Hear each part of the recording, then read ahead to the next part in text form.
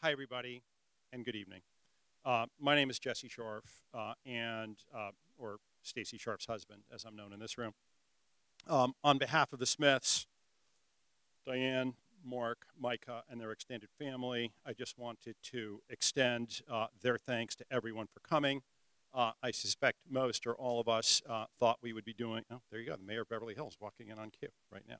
Lily Bossy, had something else to do, and the fact that there are so many of us literally standing room only is a testament to Mallory and the Smith family. Special thanks to 3 groups of people, actually 4 groups of people. First, we have a number of local dignitaries, the perpetual city council person, former mayor, and frequent Facebook poster, Lily Bossy. Just friend Lily Bossy, and you'll see what I mean. And the Beverly Vista principal, Christian Fuhrer. Is Christian here? He's somewhere, okay. Wherever he is, Christian, thank you very much for lending us this facility. As you might imagine, it's not very easy to find a facility on a Saturday night that will hold 500 to 1,000 or more people, and he did it, and thanks to Christian and others at Beverly Vista for allowing this to happen on short notice. Beverly Vista is, believe it or not, where Diane went to grammar school, and Mallory and Micah also went to the Beverly Hills school systems, so it's great to be celebrating Mallory's life in this environment. Special thanks also to Lily, Eileen, Ronit, and Stacy, and all the other friends, especially Mallory's, who practically moved cross-country to help the Smiths and help Mallory and help pull this event together. I'm sure I left folks out. Sorry about that, but thanks to all of you. Little round of applause.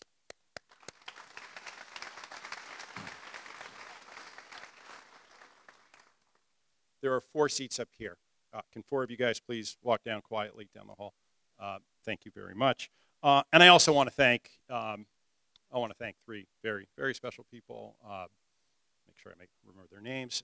Diane, Mark, and Micah for bringing Mallory into the world and nurturing her and allowing all of us to share in Mallory. So thank you guys.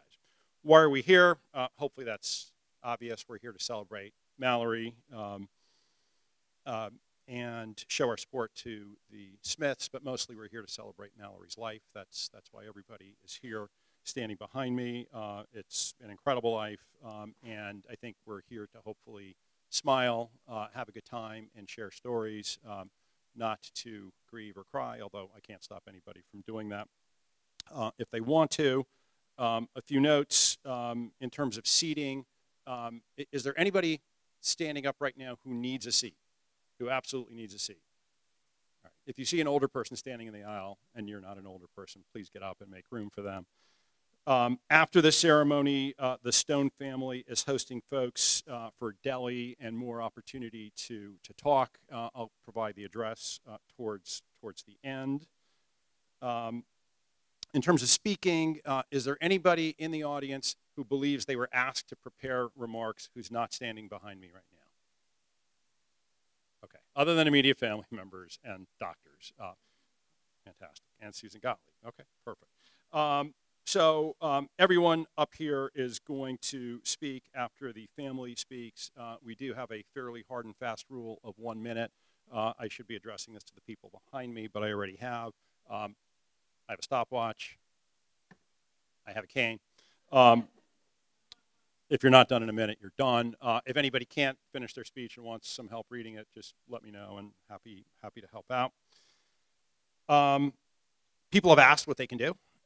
And the answer is they should smile. They should celebrate Mallory's life. They should stop by afterwards and talk about Mallory and eat pastrami or turkey or roast beef or whatever they have for vegetarians. And if anybody wants to, if anybody feels compelled to do so, they should make a contribution either to Mallory's Garden, care of the Cystic Fibrosis Foundation, or to Lunge for Lungs, or to both. The address is on this paper. There is a Misha Baruch on one side, and there is donation information on the back. And finally, if anybody else wants to speak and they can't make it to the Stones house tonight, I believe that there will be another occasion to do so on Monday evening. Is that correct, Diane? At Judy Carlin's house, more deli food as well? Deli food as well, and an opportunity to speak. We are going to start off with the immediate family members speaking, and then we are going to switch to primarily the kids, plus Bruce Resnikoff standing behind me. And Mark, you're number one.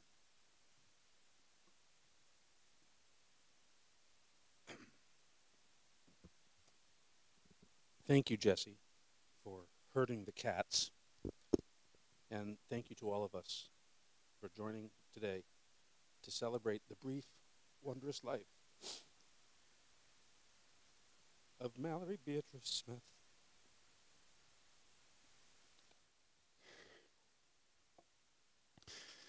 You're making me cry. Mallory always lived happy and taught Diane and Mark to do likewise. And she did this with full awareness of her own mortality. Let me know if you want to continue. Okay. One afternoon, when she was 9 years old, Mallory refused to do her airway clearance treatment. Diane, usually so persuasive, couldn't make any headway with her. She called me at work and asked me to come home to see what I could do. I sat down with Mallory at the kitchen table. Knowing it was not time for sugarcoating, I said, "Sweetheart, we don't insist that you do your treatments just so you'll feel better.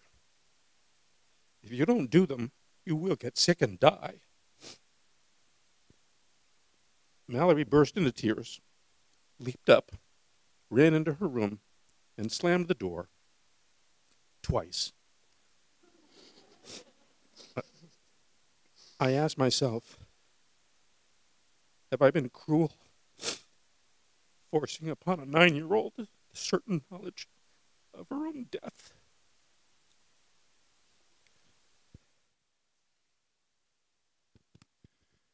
Mallory didn't speak to me for 3 days after that, but she never missed another treatment. And she wrote her high school health class term paper on improvements in the mean survival age of cystic fibrosis patients.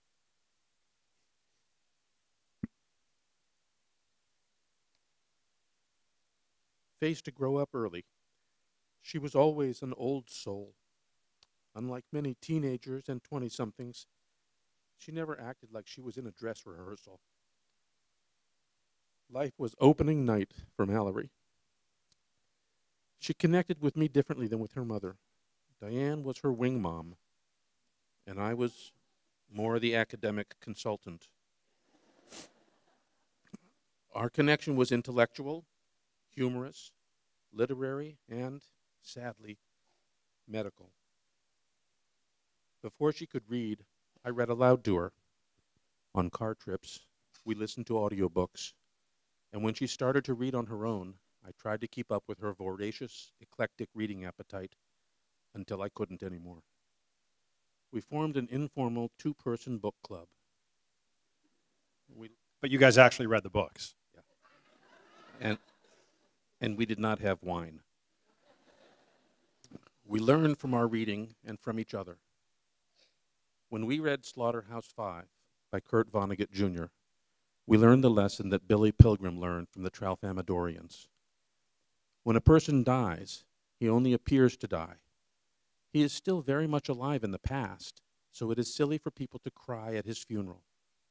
All moments, past, present, and future, always have existed and always will exist.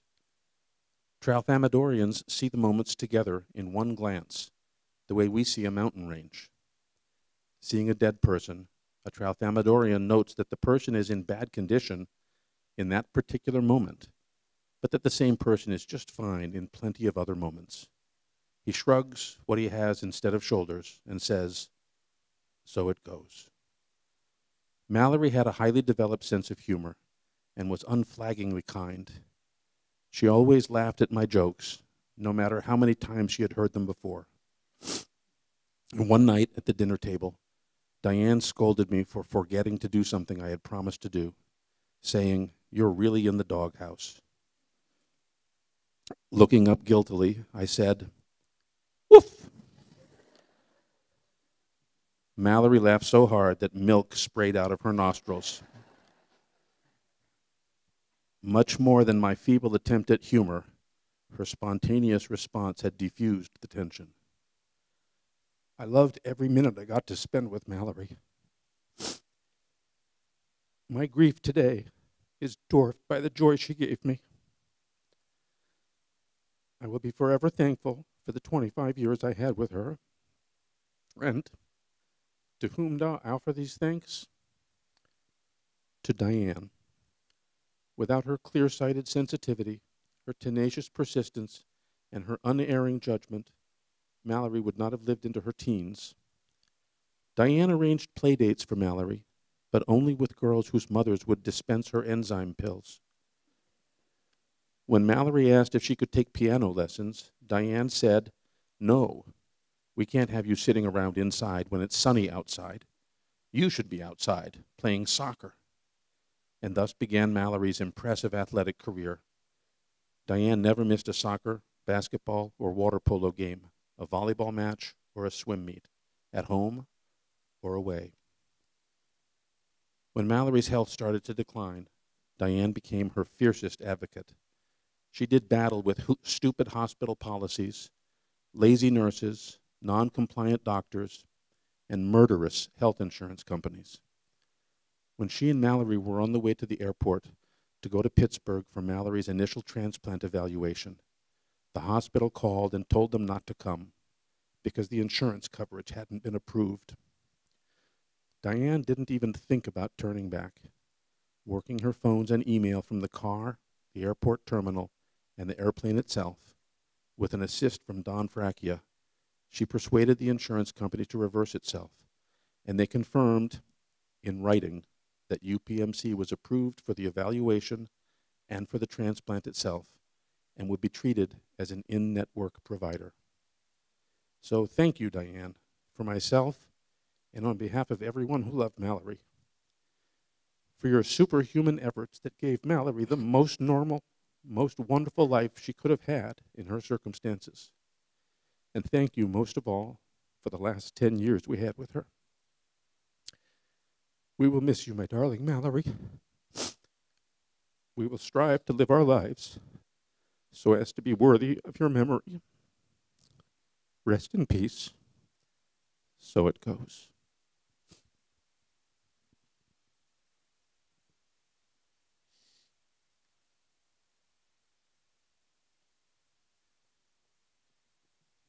Diane. By the way, nobody should be offended if Diane doesn't hug her. It doesn't hug them. She's not hugging anybody prior to the ceremony.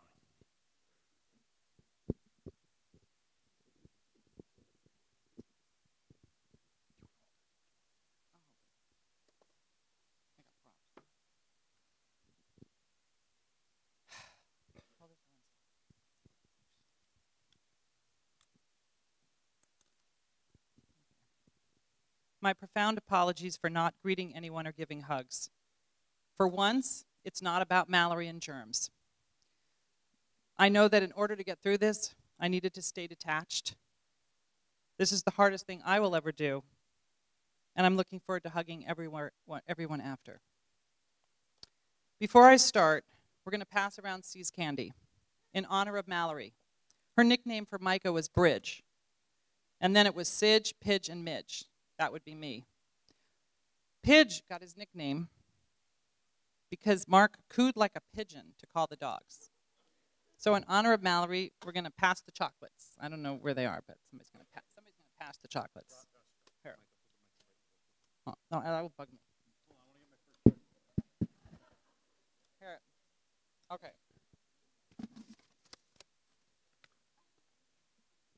I know Jesse's going to introduce everybody, but I just have to say I am so honored that Dr. Shagian and Dr. Mohabir are here.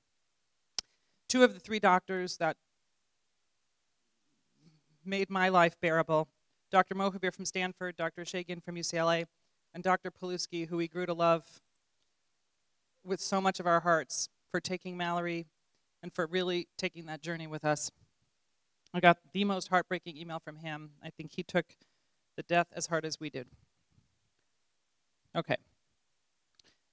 Dad, can you wave your hand? My dad is back there. In May, my mom died, but we didn't get to grieve her because we were en route to Pittsburgh. And I just want to say, Dad, I miss Mom every day, and I know you do too. This has been a really difficult year for us, first losing my mom and then losing my daughter. While our hearts are broken, I don't want today to be about grief. Instead, I want to share some memories of Mallory and hear stories from her closest friends and family. Mal called herself a cockroach, saying, CF keeps trying to kill me, but I don't die. She knew dying was a real possibility, and in fact, left written instructions. These are her words, taken from her journal. I want my family to lean into each other, not shatter, while dealing with grief. I want my parents to support and embrace Micah and cultivate a rich family life with him. Okay, you're going to break my back. Despite his making choices that we might not agree with. The hair, for one. I want to be remembered all the stages of my life, not just me as a sick person at the end.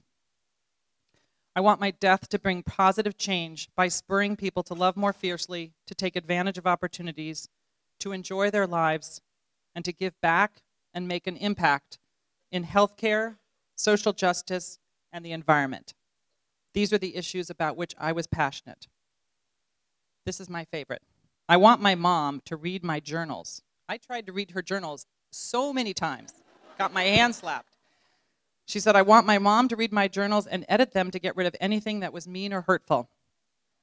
I want my journals to provide insight and material for people to feel like they have something left of me to hold on to. I wouldn't want it to be something that hurts anyone because of something I wrote when I was emotional or upset years ago. When Mal was getting ready to leave for Stanford, I told Maria that with Mal gone, we didn't need live-in help anymore. But she was part of our family, and so I would do whatever I could to find another family for her to work for.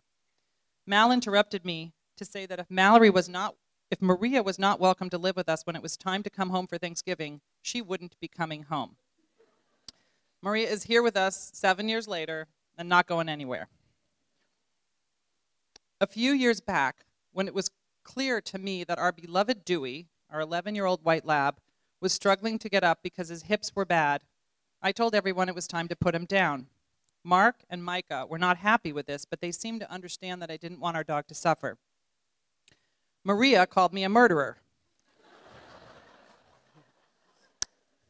Remember that, Maria? Mallory simply asked, are you going to put Grandpa down too because he has a bad hip?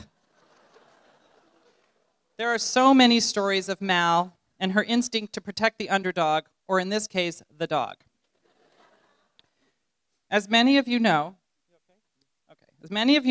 I am Mal's wing mom. I got the nickname years ago when we were on vacation in Hawaii, and I would troll the beach looking for kids to play with her. And in later years, when we were out and about with all her friends, I'd call out CBAs, which stood for Cute Boy Alert. As the years passed and her health declined, my job as wing mom was about creating a life for her inside our various homes with dinner parties and movie nights so that she wouldn't be isolated. Through all this, I've come to care about Mallory's friends with the same love I do my own amazing friends, and I often say that I love to channel my inner 25. A few weeks ago, right before Mal went into the hospital for the last time, Mark surprised me with the wing mom license plate. I thought it was super cool, but I wanted it as a piece of art, not on my car. Mallory looked at Mark and quietly pulled me aside to say that Mark had been working on getting this for me for a year, and she was afraid I would hurt him deeply if I didn't use it the way he had hoped. This was vintage Mallory, always reading social cues and worrying about people's feelings. On one of my visits to LA, when Mark was in Pittsburgh, I tried repeatedly to reach Mark, but he did not answer the call. Mallory had had a bad bout with hemoptysis, a 911 to the ER, and I was worried sick. After 4 times, I gave up. 15 minutes later, Mark called, but I was so upset that he hadn't taken my calls that I decided to punish him and not answer the phone. He was completely on to me. I guess it is hard to get away with anything that transparent after 30 years of marriage. And he said if I was going to be so childish, we should just get a divorce. Mal was a witness to this exchange and gently told Mark he was overreacting. She explained to him that I was distraught at leaving her and that he should cut me some slack. How Mallory was so wise and so caring is still a mystery to me, but it explains why she was so beloved, as she always put the needs of others before her own. Mal's friends are too numerous to name, but I can tell you she had great taste with regards to whom she chose to hang out with. In all the years she made her own plans, I never, ever had to suggest that someone was not a good influence. Same for all the boys she dated. Starting with Julian and ending with Jack, we came to care about each one of them and saw them through her filter as kind, caring, and beautiful people. When friends would complain that their moms didn't approve of their boyfriends, she would always thank me for accepting her choices. I told her it wasn't hard to do as she had impeccable taste, especially with Jack. I had planned to tell you more about this amazing young man and the beautiful relationship he shared with my daughter, but Jack is going to speak, and since he is the only non-family member, Jack, who gets a pass on the time limit, I suspect you'll understand why we've grown to love him and consider him family. I just do want to share one moment that happened this past summer when Mal, Jack, and I were hanging out on the couch in Pittsburgh. Jack turned to me and asked if I would ever let him live with Mallory. I was incredibly touched by this respectful and mature gesture, but something inside me said I better not answer. I took a pause, and in that moment, Mal jumped in and looked at Jack incredulously and said, "Why are you asking her? You remember that? It's true. I can decide with whom I will or won't live." Despite her easygoing nature and skills of diplomacy, she did know how and when to assert herself. After transplant, in the brief period between when she'd finally got past the unbearable surgical pain and before she wound up in the hospital for the final time, we spent many, many hours talking about Jack, their future, and what she wanted for herself. She wanted to live with him at the beach so very badly, but she said he might be moving to the East Coast for work or graduate school. I said whatever she wanted to do was fine with me, but the one thing I did not think she should do is have a long-distance relationship with someone when she was finally able to have some semblance of health and a normal life. Mal said she would never do that. Her words, "Mom, Jack has made so many sacrifices to be with me. I would support him in whatever he wants to do." Always unselfish, always putting the needs of others before her own. That was Mallory. Mal was also an overachiever. In addition to being a 3-sport athlete in high school and winning Athlete of the Year, she was straight-A student and prom queen. This last accomplishment became a running joke between us, as I would always list it when I was talking about her, and she would say, "Mom, no one cares." And it was always accompanied by a very dramatic eye roll. But I maintain that it speaks to her popularity, as she was not the prettiest girl in the class, but rather loved by so many.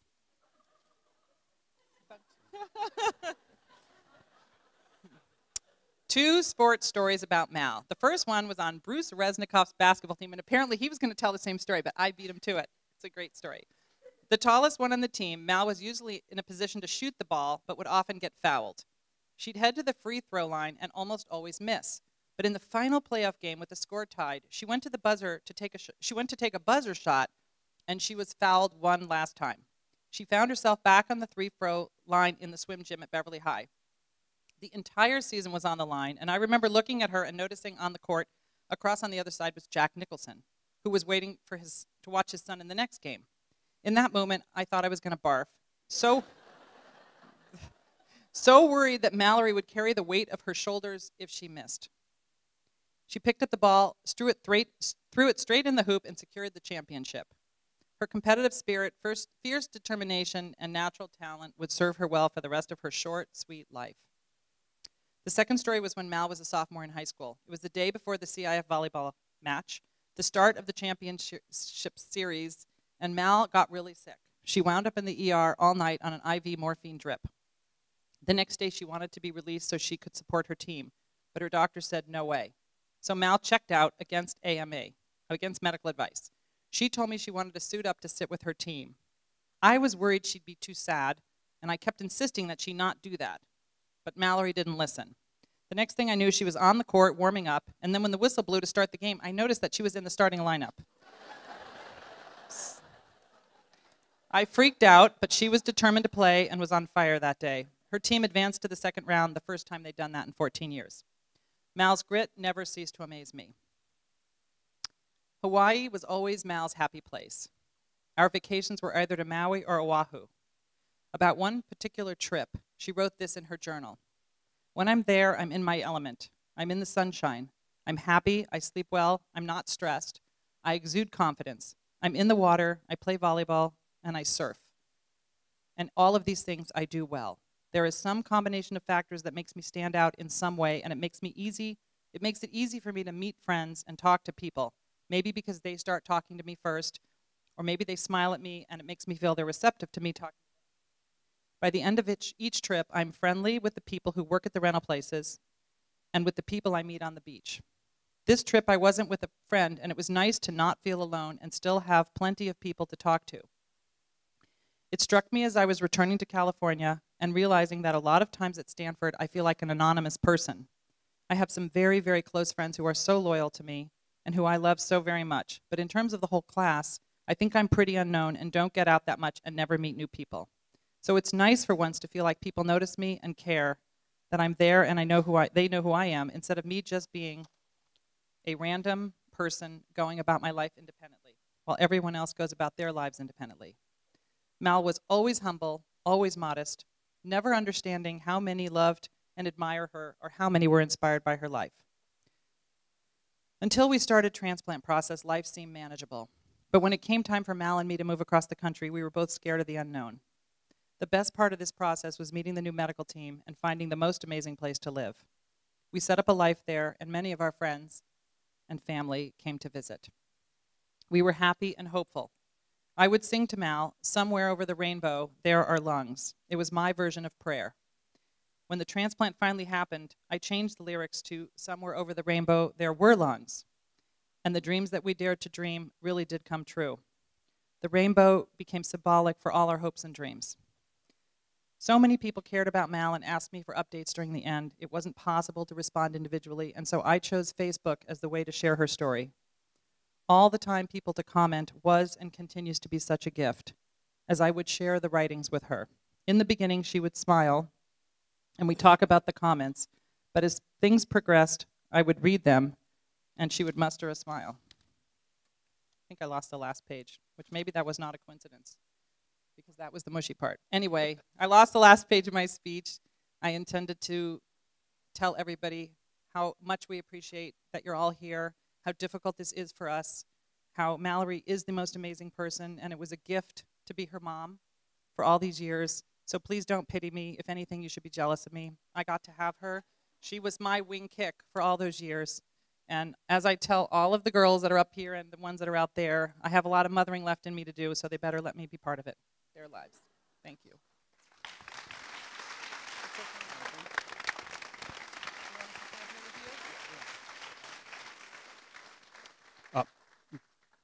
Just so people know who's up next, Micah, Meryl, Danny, Dr. Ashagian. Is Dr. Mohabir here? Yes, okay, there we go. Are up next, now that we know that Mallory was the Shaquille O'Neal of Beverly Hills High School. Shakamal.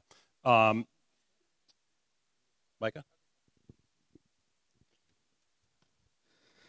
Mallory was my hero. She lived more than 25 years than most do in their lifetime, never once allowing herself to see her sickness as a disability, maintaining a GPA above 4.0 while playing 3 varsity sports in high school, starting her freshman year.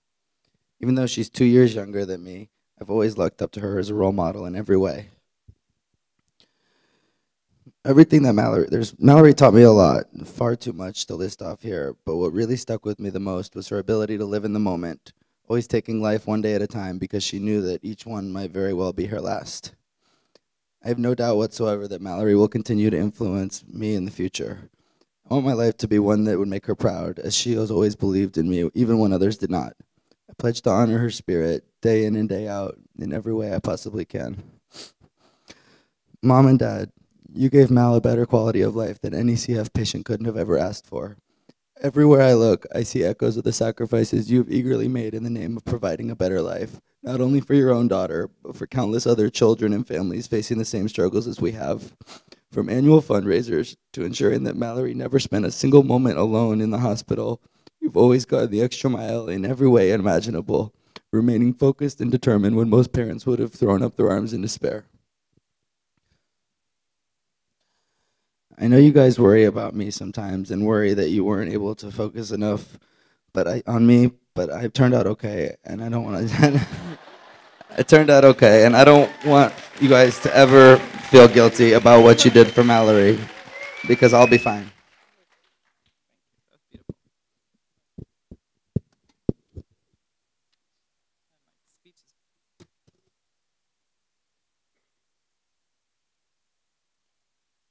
Meryl and Danny, you're on deck.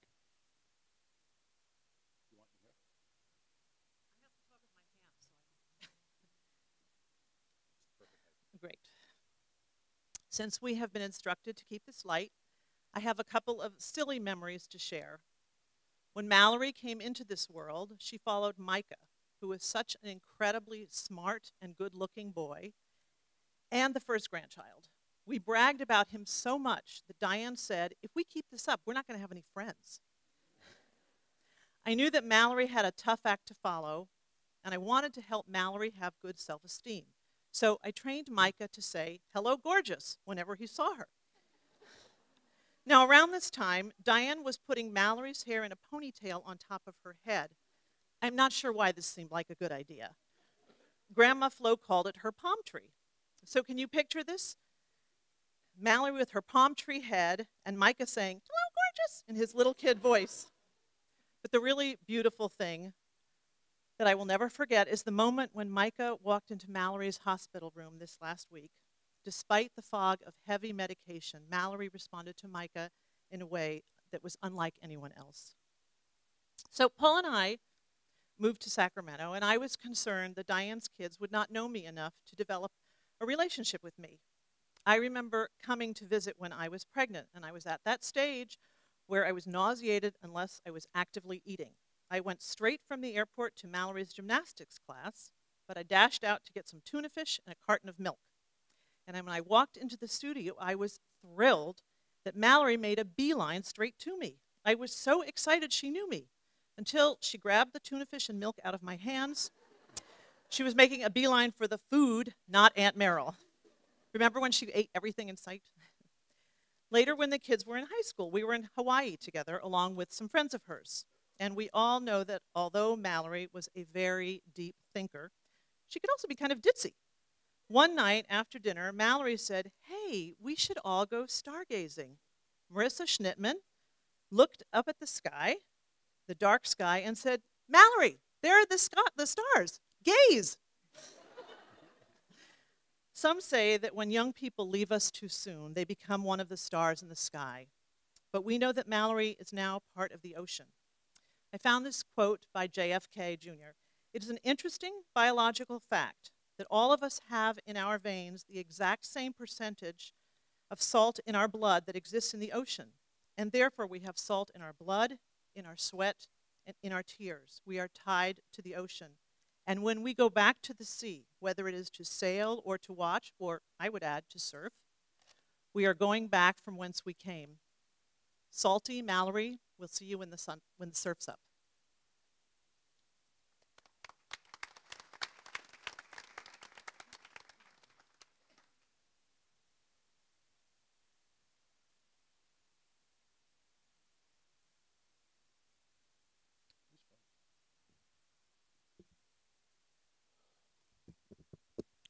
I can't imagine there's much I can say about Mallory that you don't already know.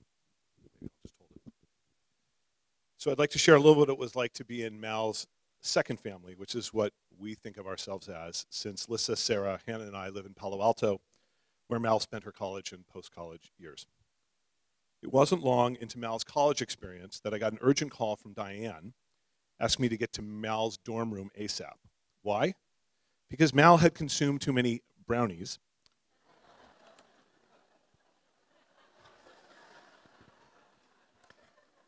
Di said she was high and puking, the latter being particularly risky for CF patients. So after being reassured by a good friend at Stanford Hospital who ran the adult CF program that Mal would be okay, I spent the night in her dorm room floor. And at that point, I think I earned her trust. And Rira, as I called her, started bringing her friends over to our house to study. As Mal's disease progressed, she spent an increasing amount of time with us. Since you all know Mallory, I don't have to tell you how great that was. We got even luckier when Mark and Diane came to visit. You can imagine how creatively crazy Aunt Diane, as we affectionately called her, found essential reasons why she needed to visit Palo Alto. So when the Smiths were around, our house resonated with laughter, periods of CF-induced terror, lots of delicious stovetop meals, and plenty of embarrassing questions. Along those lines, once, when our girls were entering their teen years, Diane asked Lissa which boys our girls liked in front of Mallory. Lissa said she didn't want to ask them because she wanted to respect their privacy. And without missing a beat, Diane said, "Privacy?" Although Diane's response cracked us up and made privacy a reference that lives on, what I remember most about that moment was the look of smiling, loving disgust that passed over Mal's face with an emphasis on the loving part. Mal's affection and appreciation for her mom, her dad, and her brother were readily apparent to all of us. Rira also adored our daughters, and they adored her. Mallory was the perfect role model for them, kind to others, deeply principled, intellectually curious, loyal to her friends, and seemingly unstoppable. In short, the kind of women I hope our kids will grow up to be. We got very lucky when Mal went to Stanford.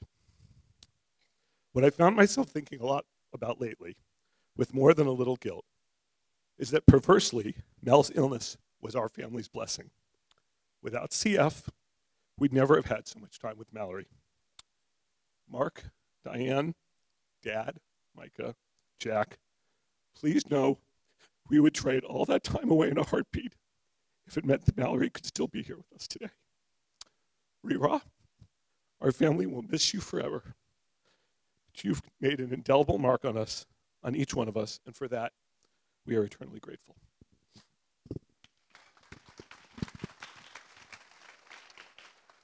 Dr. Ashagian.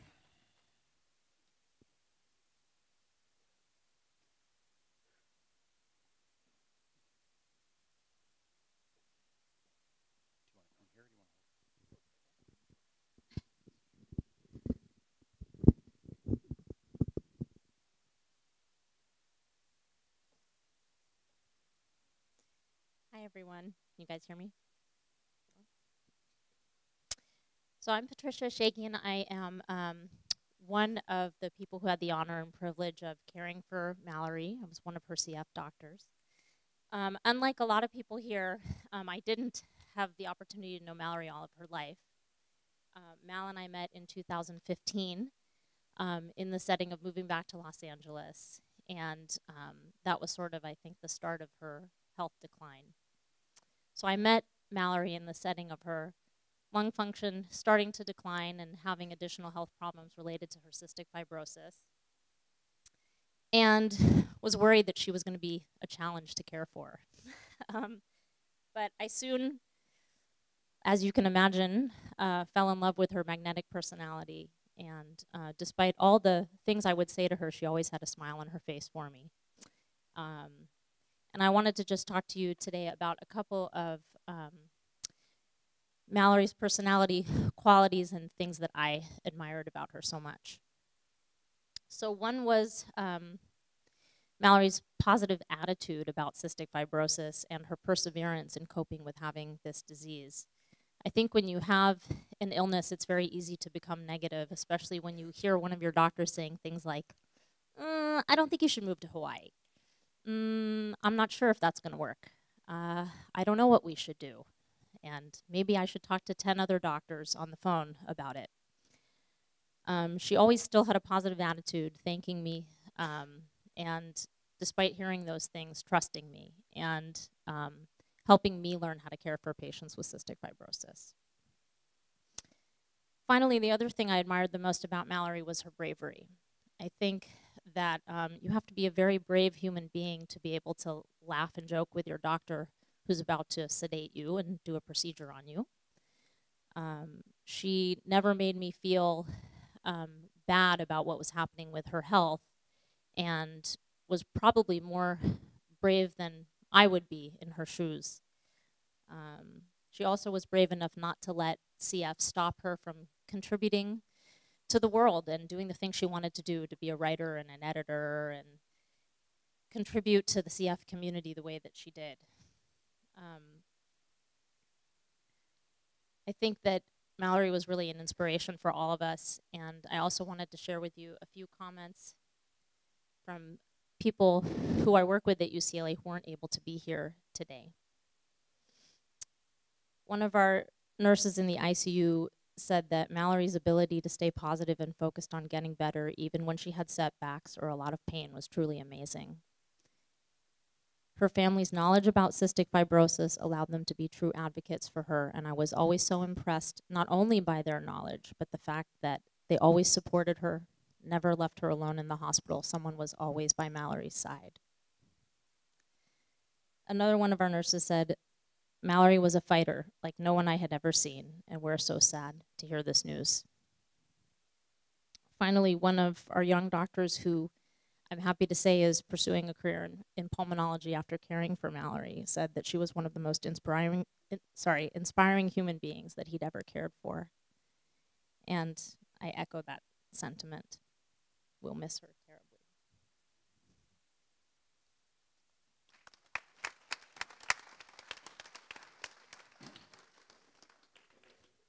Dr.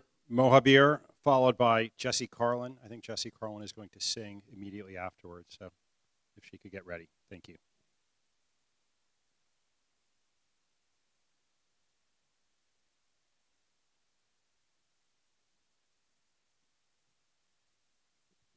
Hi, my name is Paul Mohabir.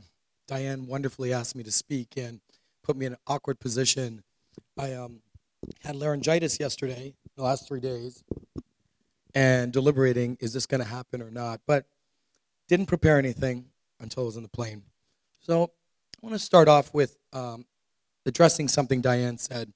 I agree and disagree with some of the things you said, and this is often how we started off our clinic visits. I honestly, earnestly believe there were songs of happiness with Diane in Pittsburgh. I saw it every day. What I do not believe is that you were anonymous and no one knew who you were in Stanford. Everybody knew who you were. I mean everyone. So let's put that out of the way. I'm going to take you into my mind in an experience that I have that not many people will have in this room. We had years together, and there's always this speech I give, that this door closing. And it's not what most people think, a door closing to opportunity. It's the sound I hear when I close the door, and it's just me, my mind, and the patient's mind. And Mallory and I have had many moments. So many that it's not even a HIPAA violation, that you can't comprehend what we talk about. And it's not necessarily life and death. It's what do you want, baby. It's just, we would tackle everything. But she often said the same thing, which was, miraculous to me. How do you feel? I'm good. I'm happy. And she would just lunge right into, the volleyball, Maui, the water. And I had a grasp of what she wanted to be happy with. And that's what we use as our foundation to always achieve those things. Time went on. How's it going? I'm good. How's your mom? Well, you know how mom is, right? So, but she was happy and always put that into place. So I believe that happiness transcended throughout all. Things changed at the end. And one day, this is probably the most vivid memory I have of her, is we closed the door again, and this time, it's just the sense was off. And I asked her, so how are you feeling? I'm feeling good. I feel happy.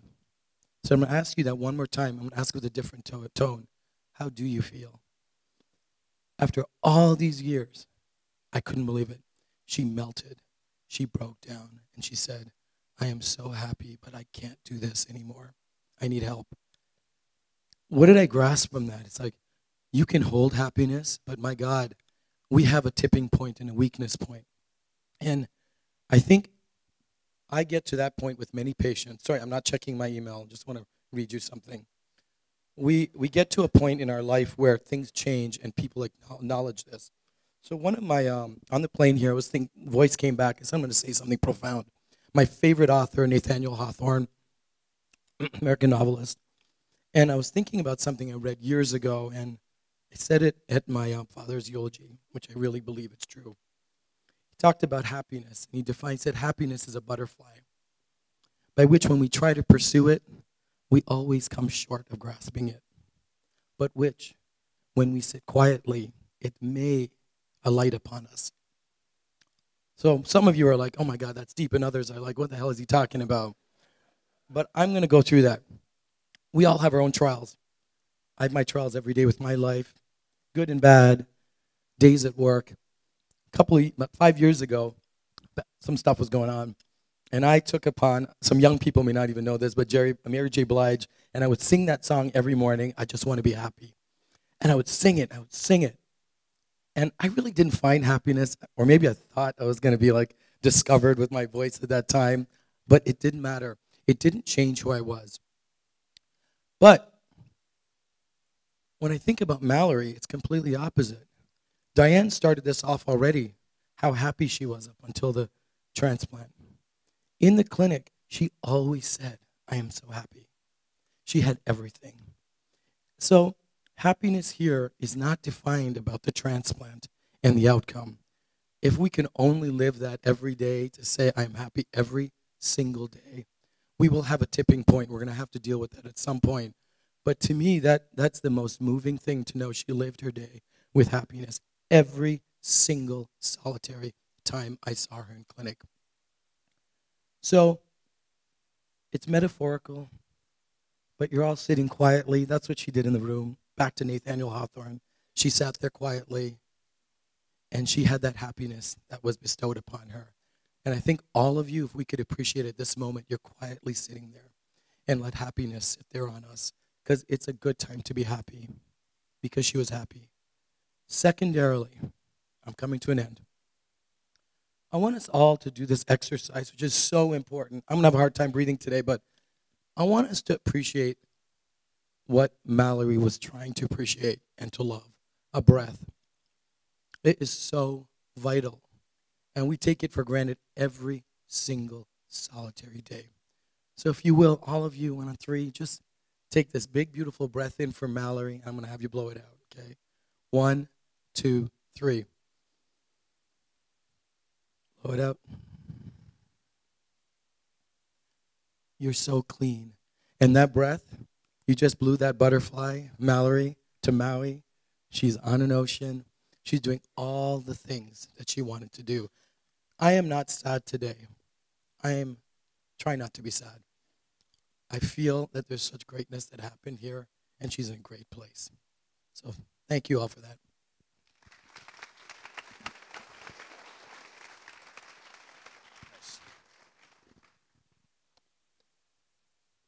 Jesse Carlin.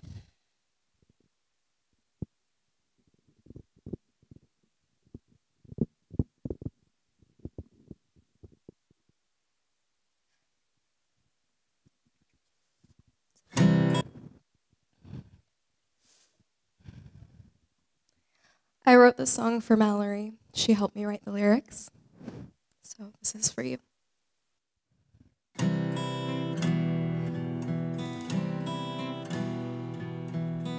I may fly lower with my broken wings, but I smile brighter every time I soar. Sometimes I worry if I dream too big, I will shatter like glass, that chasing more freedom could poison the rest. And I feel wasted, and I feel tired, and I feel lonely as I watch friends disappearing and stray in these shackles that chain me to routines, keeping me alive to breathe once with clear lungs. But I'm stuck on this line. White masks surround me on every front. Make me feel guilty when I want to run. No second chance, it's all about percent. Every drop in that sign isolates me from a normal life. And I feel wasted, and I feel tired, and I feel lonely as I watch friends disappearing and strain in these shackles that chain me to routines, keeping me alive to breathe once with clear lungs. And I'm stuck on this line. Don't wanna drown in myself. 60 pills a day, 23 hours to help. Got this countdown running in the back of my mind. Hope for normal, just wish for normal. I may fly lower with my broken wings, but I smile brighter every time I soar. So I'll feel wasted and I'll feel tired, but I'll feel lucky as I live my life with meaning and strive to be happy. Find beauty in the simple things most people fail to find. And breathe once, fill my lungs till I jump off this line.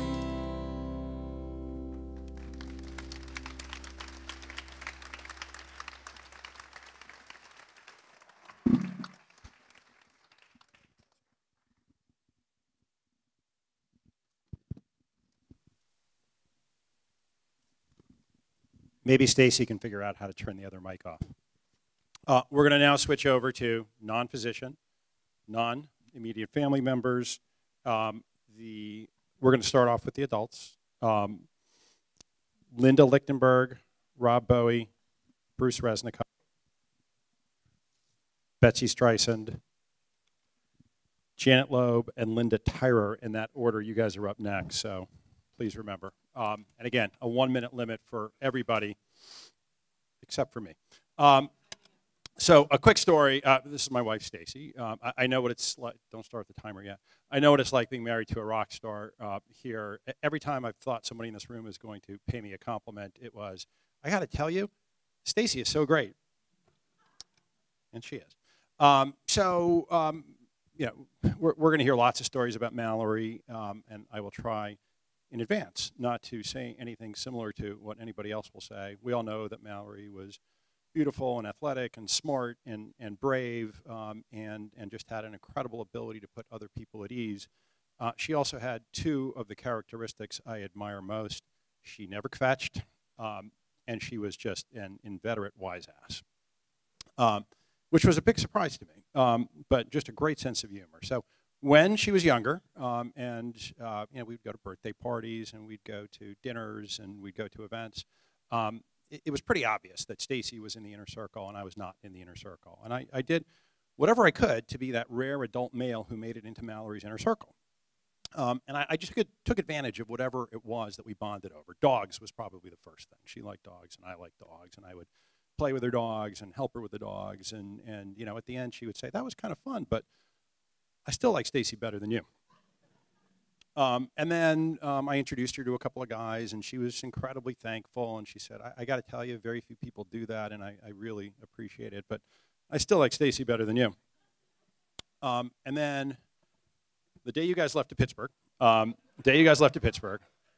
went and I went over to your house, and I took Mallory aside, and I said, Mallory, I got to tell you, I've never met anybody like you before. I've met people who are all the characteristics that I named before. You know, again, honorable and brave and smart and all of these other things. But A, I've never seen anybody who puts it together like you. And B, I've never seen anybody who had the opportunity to be tested like you had the opportunity to be tested. and you still perform above anybody else's level. And I just have to tell you, Mallory, I mean, I've never met a person like you. You are amongst the best, if not the best people I've ever met in my entire life. And I cried a little bit, pretty rare. She cried. She gave me a hug. She said that was the most emotive I've ever seen you. I am just so absolutely grateful that you told me that. I still like Stacy better than you. And then lastly, at Jeremiah's wedding, she came from Pittsburgh to Cleveland, and she was sitting there with her oxygen tank and okay, Stacy's gonna. I told you it doesn't apply to me. And I came up to her and said, "How are you doing?" And she said, "Why are you asking me how I'm doing? It's your kid's wedding. You should be out there having fun." And I said, "How are you doing?" And she said, "I'm doing great." And she said, "Really?" I said, "Really?" And she said, "Look, I'm doing just fine. Don't worry about me. Worry about yourself. Just take care of yourself. And how I am really doesn't matter this day." And I said, "Do you like me as much as Stacy?" And she said, "Just for today, but not really." Love you, Mallory. Linda Lichtenberg, you are up. 1 minute rule starts now. 10 seconds. Okay. So I'm Linda Lichtenberg, and Diane asked me to say a few words about her mother, Flo. And I don't know if anybody else here is speaking about Flo. Diane asked me to say a few words about Flo, and I don't know if anybody else is, so I might take a minute and a half. I have known Flo for as long as I have known Diane. However, my interactions with her for most of this time was casual and somewhat infrequent.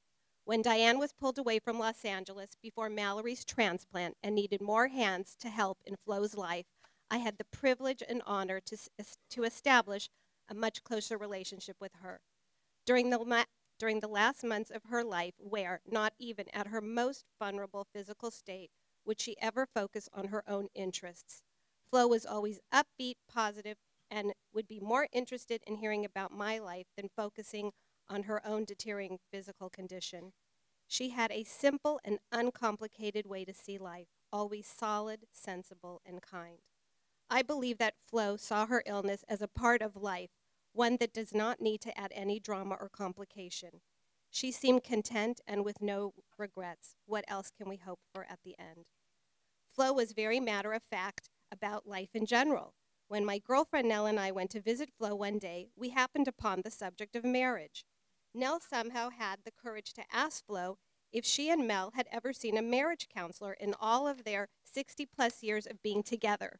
Flo's response was no. Of course, we had our ups and downs, but I love him. I suppose I have a lot to learn in my next 30 years of marriage. One of Flo's major character traits was summed up by her with the words, "I don't do sad." Flo never wore her heart on her sleeve, even though she certainly had her fair share of family trials and tribulations over her very long lifetime. I have watched with awe as every member of this family has demonstrated strength, courage, kindness, and unfailing dedication to their beloved Mallory.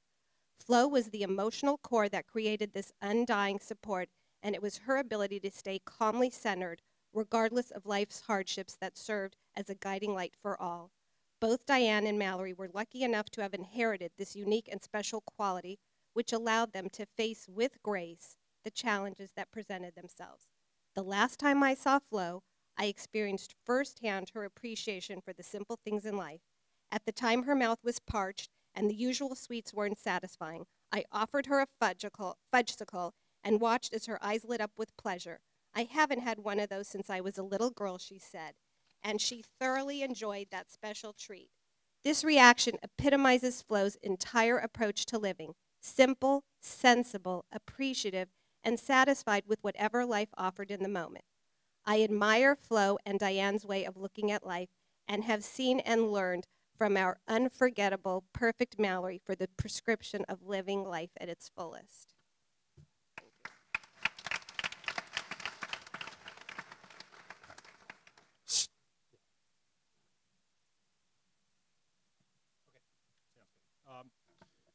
That was the Flo exception to the 1 minute rule. There will be no other exceptions. Rob, 1 minute.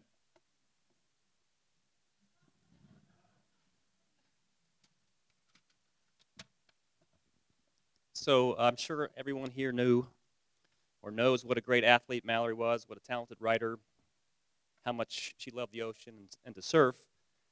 But I don't think many of you know what a great bartender she was. And this is in high school. So her specialty was the mojito. And at one of Diane's famous Sunday night dinners, Mal must have served me and Mike Margolin about 5 each. And that was a very fun night because Mal didn't skimp on the rum when she made her mojitos. She was such a stickler for quality control that she made sure and taste tested each one before she gave it to you. She'd take a nice, long, slow sip out of a colorful straw and say, "Yeah, it's good." And it always was. And she'd start laughing like crazy after that. And there's so many things I'm going to miss about Mallory. The way she used to type on an imaginary typewriter when you talk to her, like she's transcribing your conversation. The way she'd half hum, half sing tunes that might be on the radio, or partly she made up herself. And if she noticed you seeing her do that, she'd stop, but then start right back up again. And how smart, and how kind she was. But then there was her laugh, and her laugh was just a great laugh. She had the kind of laugh that made you have to laugh along with her when she laughed. And back in her bartending days, at Diane's Sunday dinners, I'd always be seated on the kids' side of the table for some reason, and the best seat in the house was always right next to Mal because that's where all the laughter was. And she'd laugh the whole dinner, and sometimes she'd be laughing hysterically for 2 or 3 minutes, and then she'd say, "I don't get it." And then Mark or Micah or me would explain the joke, and she'd go, "Oh," and then she'd start up all over again and laugh even harder. So just to close here, Mal wrote that we're all miracles crafted from stardust. All of us are made of part of the same celestial soup, which means her spirit, her energy, her soul are all going to be a part of all of us forever. And I like to think at least one small part of her is back out there with the stars, probably surfing on a comet, taking in a long, slow sip of that cosmic cocktail that makes up all of us and everything. And she's saying, "Yeah, it's good." And then she laughs. Love you, Mal.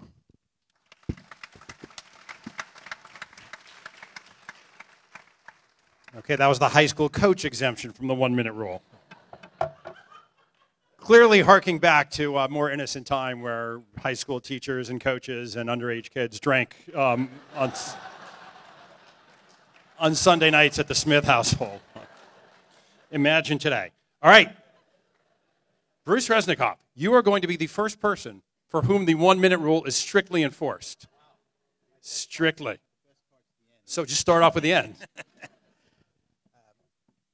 This is my daughter Nikki, who is one of a group of girls who has known Mallory virtually since they came out of the womb. It's impossible, first of all, to honor the memory of Mallory without also honoring the entire Smith family. I really believe each of us here is a better person because of Mallory, a better sibling because of Micah, and every parent here is a better parent because of Diane and Mark. I want to expand for a moment on Diane's basketball story, which she told part of it. In 2006, my daughter Nikki asked me to coach her basketball team. I immediately went to Mark Smith and said, "Let's coach basketball together." Now, those of you who know Mark know he's probably the smartest person in the world, and the first person you go to when you have a complicated corporate real estate transaction, or if you need a traffic school certificate. Without going to traffic school. But I had no idea if he could coach basketball. It didn't matter, because along with Mark came the secret weapon, Mallory Smith.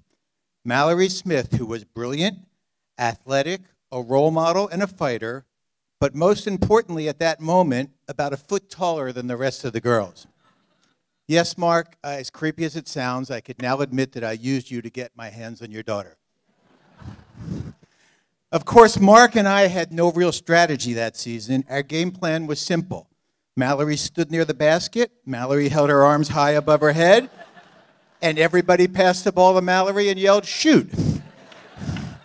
She couldn't really shoot well, but she also set a Beverly Hills record for rebounds by rebounding her own shots that year. No one could stop Mallory that year. They really tried. They pushed her, they grabbed her, they double-teamed her, they triple-teamed her. They even did everything they could to make her back down, but Mallory never quit. She was relentless, at times unstoppable, and as any great leader, found ways to get the ball to her teammates and lift everyone's game. During that season, we may not have been the best team, and Mark and I certainly weren't the best coaches.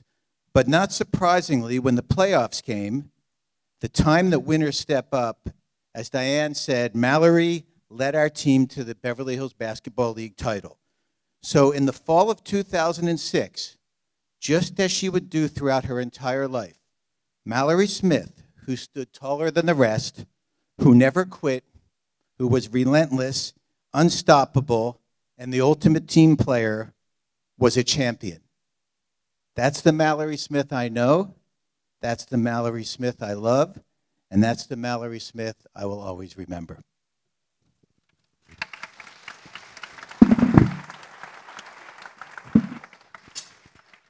We're getting closer. Jan. Oh my God, no notes. Maybe we have a shot of being under a minute. No, I just speak from the heart. That's my thing. I'm Jan Byer, a very good friend of Diane's, and I became Mallory's fairy godmother almost by accident, but it ended up being something that I continued to do over the years. It started with the prom dress in the hospital. I was very concerned that Mallory had the right prom dress, so we talked about it, and I ended up delivering her this very, very nice black prom dress. In the end, typical Mallory, she ended up deciding, no, that wasn't really the right dress for her. She needed to be having an ethereal white dress. And at this, with this white dress, she became the famous prom queen, which I love. And because I don't have children myself, Mallory kind of became my adopted daughter. And I could not have been more proud of her in her white ethereal dress that she had the honor of prom queen. And this continued on when she went to Stanford. I talked to Diane on the phone. She said, Mallory has a formal coming up. I don't know what she's going to wear. I said, no problem. I live in San Francisco. I put in the back of my car about 10 dresses, drove down to the Stanford Shopping Center, met Mallory in the parking lot. And I said, okay, Mallory, here we go. So we kind of went over in the corner, and I held up my coat, and she kind of tried all the dresses on in the parking lot and ended up with one that she ended up wearing not only to the formal, but to other events, because I saw lots of pictures in that great dress. So I have a very special fondness for Mallory in my heart that goes beyond that. I ended up getting to know Jack. We went to a San Francisco Giants game when they were at Stanford. And I just continued kind of to want to be Mallory's kind of pseudo-mom. So I just feel so thankful to have been in her life and for her to have been in mine. She was a cool girl. That's all I can say, a cool girl. Like, I got her spirit, and she was an old soul, and I will miss her, and I love that girl so much.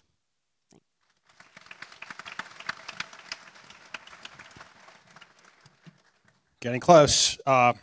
Betsy. Do I really see 8 pages?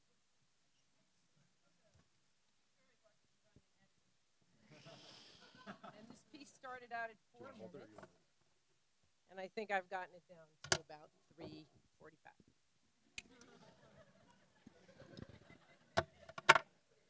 Oh, hold on, sorry.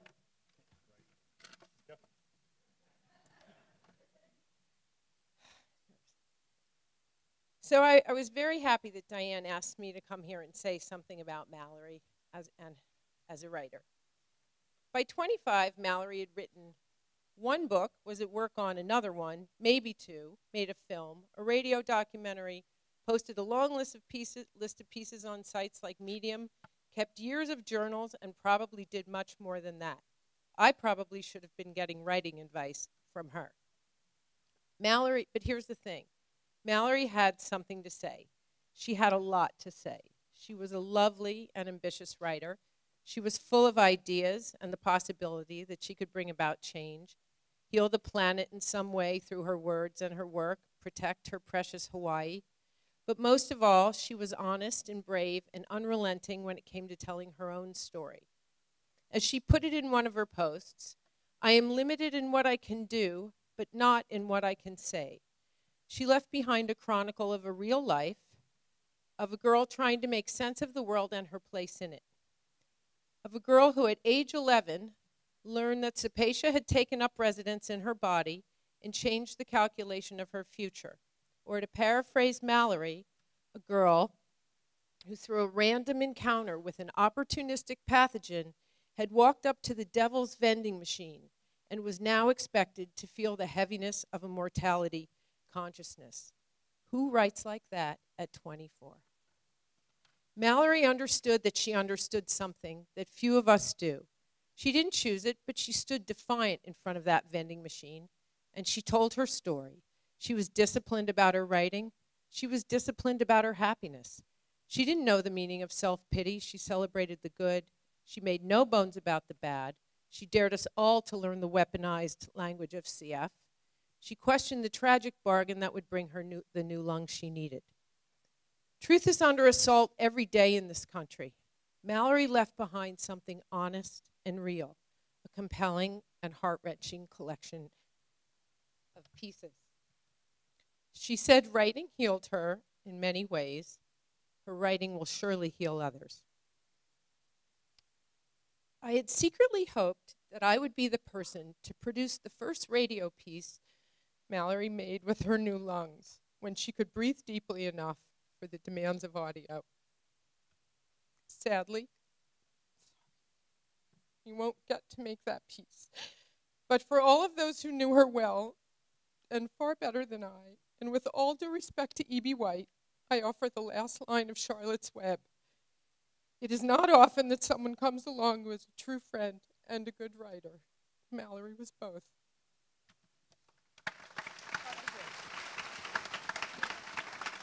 You did good. Linda Tyrer.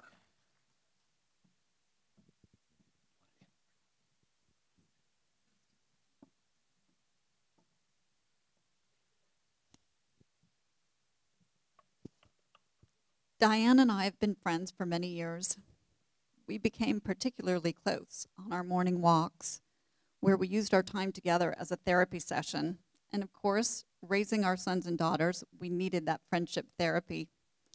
We have shared many moments of joy and pain and laughter and sorrow, none of which I will be able to discuss with you because we have our pinky swear agreement. What is said on the walk stays on the walk. I spent the last 2 weeks in Pittsburgh with Mark, Diane, and Mallory, as well as the charismatic Cooper dog. And I want to share with you what it was like to be there with them during this incredibly difficult time. While Mark took the night shift, Diane and I spent the days with Mallory in the hospital. As many of you have experienced, one of Mallory's amazing qualities was that she made you feel so at ease, even amidst the mayhem of a hospital room. And even though she was in much discomfort, she was, as always, brave and positive, polite and sweet, regardless of all that was happening around her. Watching Diane and Mallory together was something special. Their relationship transcended the usual mother-daughter connection. They were a team, and it was inspiring to watch. Diane, the fierce mama bear, you do not mess with her, was also the confidant, friend, advisor, and especially the cheerleader. She was definitely the fun mom, but also the gatekeeper and taskmaster. As for Mallory, I want everyone to know that in spite of all that was going on around her and with her, there were many laughs these past 2 weeks. We talked about friends and TV shows, food and fashion, annoying nurses, how awful nausea is, how she had no regrets, how she was looking forward to seeing Jack, and that she missed her naughty dog Cooper and her brother Micah. We had a nice distraction when my daughter Emily came for a quick visit, and she and Mallory got to talk about their overbearing moms. We laughed uncontrollably when Mallory got caught trying to take a secret video of Diane doing the YMCA in the room. There were foot rubs and walks in the hallways and gossiping about handsome doctors behind their backs. We laughed that every single time she put on her headphones to watch an episode of The Good Wife, she would immediately be asked a question and have to put it on pause. She never ever got annoyed with her mom, who lovingly and endlessly fussed over her, except for the big eye roll when Diane mentioned on the phone to a reporter that Mallory was her high school prom queen. We laughed that the second we decided on what we should order for lunch, we would then start talking about what we should order for dinner. What I want you to know is that there were so many normal moments during such a scary and stressful time, even though it was becoming apparent that the piece of Asia might win the war. Diane and Mark never let Mallory give up hope. They made her life as comfortable and fun and easy as possible, not just these past weeks and months, but for all of her 25 spectacular years. They are truly remarkable parents. Mallory was special in every way, and like all of us, I will be forever grateful to have been lucky enough to spend time with her.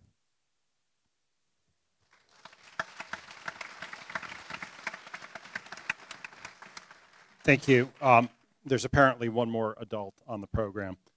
By the way, there are about 6 or 7 chairs up here if anybody in the back wants to sit down. No, one more adult on the program whose name hasn't been mentioned yet. So Janet Loeb, you're up, and Susan, you're up immediately afterwards. I love the look of that page.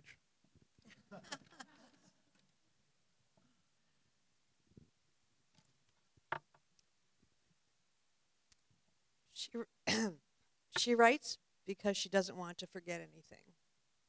As time goes on, what was once the vivid, the real, the present, becomes slippery and vague and trickles away like water, cupped in the hands, but anything written isn't going anywhere.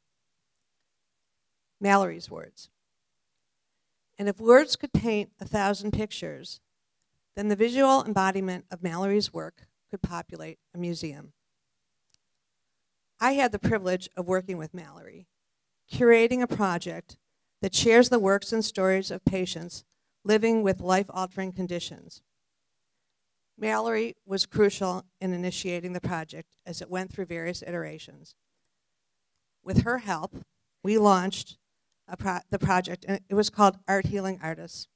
And we created exhibitions of the work of artists living with cystic fibrosis. Not only did she bring the artists together, but her writing was the glue that connected their stories, teaching others about the disease and its impact on their lives. And she did all this despite everything else going on in her life. I could tell you so many wonderful stories of working with her and how pleasant she is, just how her sense of humor. We've heard so many of these stories, but her experiences and what they gave to this project were amazing. And they taught her to accept challenges with grace, to embrace the good, and to work for change. Her work emanated from a deep understanding of the world, her place in it, and the knowledge that how she dealt with her circumstances could deeply impact those around her. Through her writings, she left us an enduring gift. She wrote, "I found that such is the task of a writer, to help others understand and empathize with a life experience they've never lived. Work hard at empathy, and 2 things will happen. First, you will feel better with your existence, about your existence. Second, you will find that you're not so alone after all, and that there's always someone to turn to, even if it's just the blank page and the blinking cursor."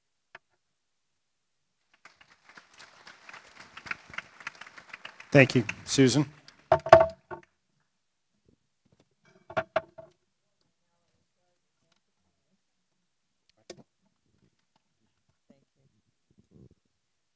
My name is Susan Gottlieb.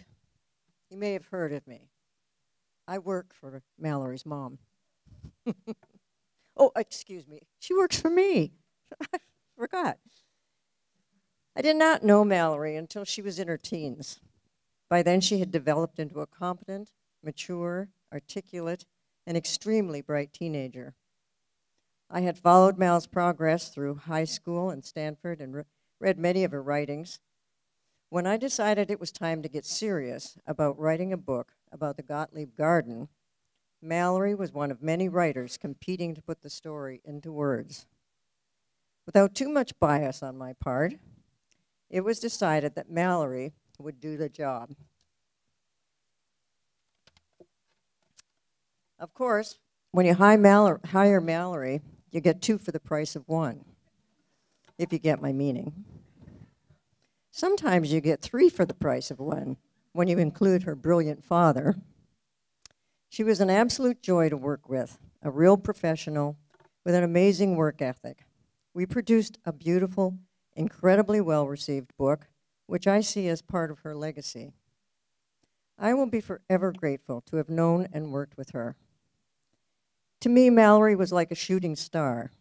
She flashed into our lives, stayed a moment, dazzling us with her brilliance, and then darted away, leaving us with beautiful memories. Thank you.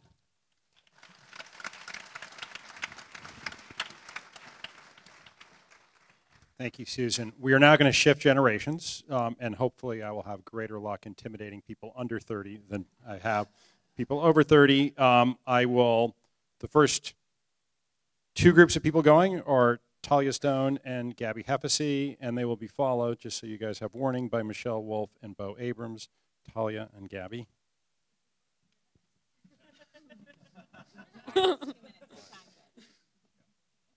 Hi, I'm Talia. And I'm Gabby. We've been best friends with Mallory since kindergarten. September marked 20 years as the Three Musketeers. We feel eternally grateful that we were able to spend so much time with Mallory. When we were together, an outsider looking in would think we were crazy, blasting songs, singing at people as we drove down the street, wearing Gabby's crazy clothes, dancing around the room, and talking to strangers. Honestly, it didn't matter what we were doing. We'd always laugh until we cried. We all know Mallory as the brilliant, compassionate, positive person, but she did have some very, very quirky habits. For example, her typing fingers, Rob, that originated in 4th grade as we did Type to Learn with Mr. P. We were always a little different. While other kids went outside or to the cafeteria for recess and lunch, we sought refuge from the outside. When Mallory went to the nurse for her enzymes, we followed and convinced Nurse Dee to let us eat in her office.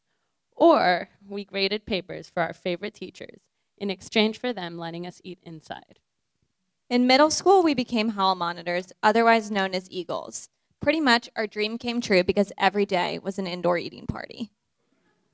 We were always a little different. While other kids played with toys, we built rides for Mallory's cats.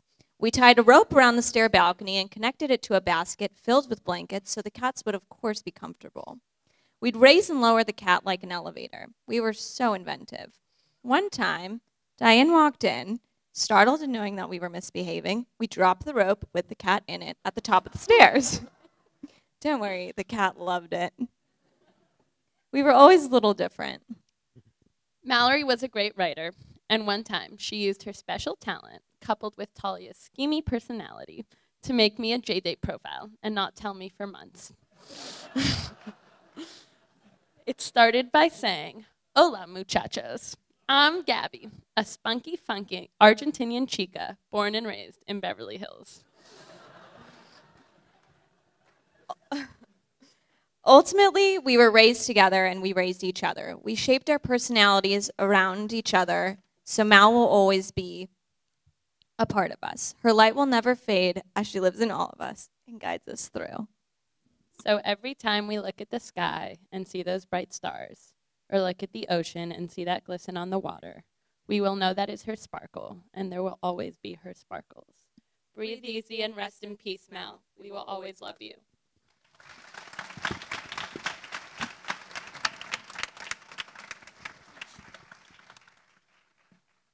Michelle and Bo and Danielle Jonas, you are up next.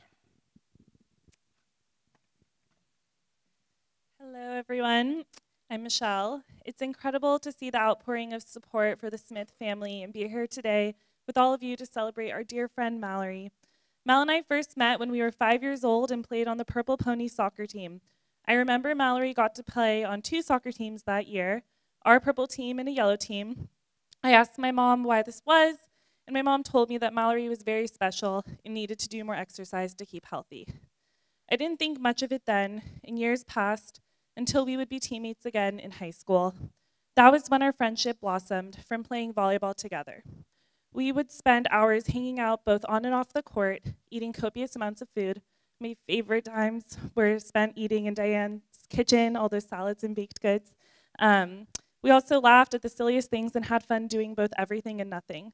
We stayed in close contact after high school when we both went to college in Northern California, and our friendship since endured times of health and sickness, boyfriend up and downs, more volleyball, an amazing trip to Hawaii, telling funny stories and having conversations about life in a few different hospitals, and a shared interest in making a difference in the CF community.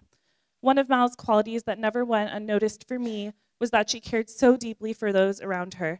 Mal valiantly fought her battle with CF and with her family raised millions of dollars to support research for the rare bacteria she acquired. But Mal's vision was bigger than raising money to just help herself. As she inched closer to needing a double lung transplant, she aspired to use her community to raise money to fund organ rejection research, which would benefit the entire CF community. Bo and I wanted to help her in any way we could, and when the Smiths made the move to Pittsburgh after Mallory was finally listed for transplant, Lunges for Lungs was born. In the last 3 months, we've done a lot of lunges, spread awareness about CF and organ rejection, and raised over $85,000 to fund research.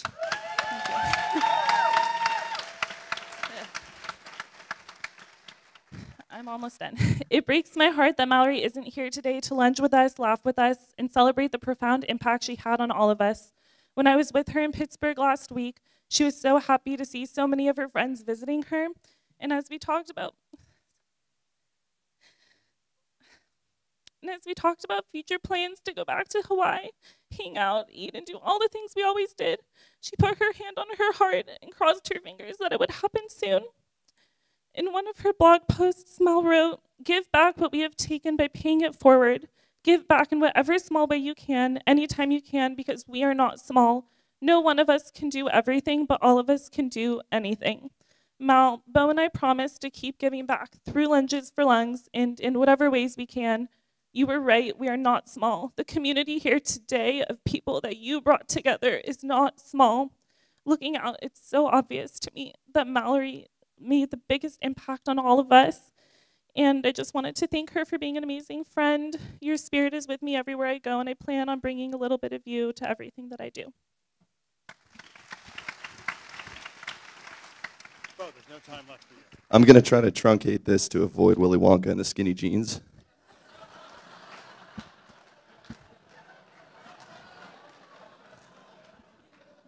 These are my baggy jeans. So pardon me if I jump around a bit. Mallory, I think I can speak on behalf of everyone here when I say your writing is special, almost indescribably so, but we'll get to that.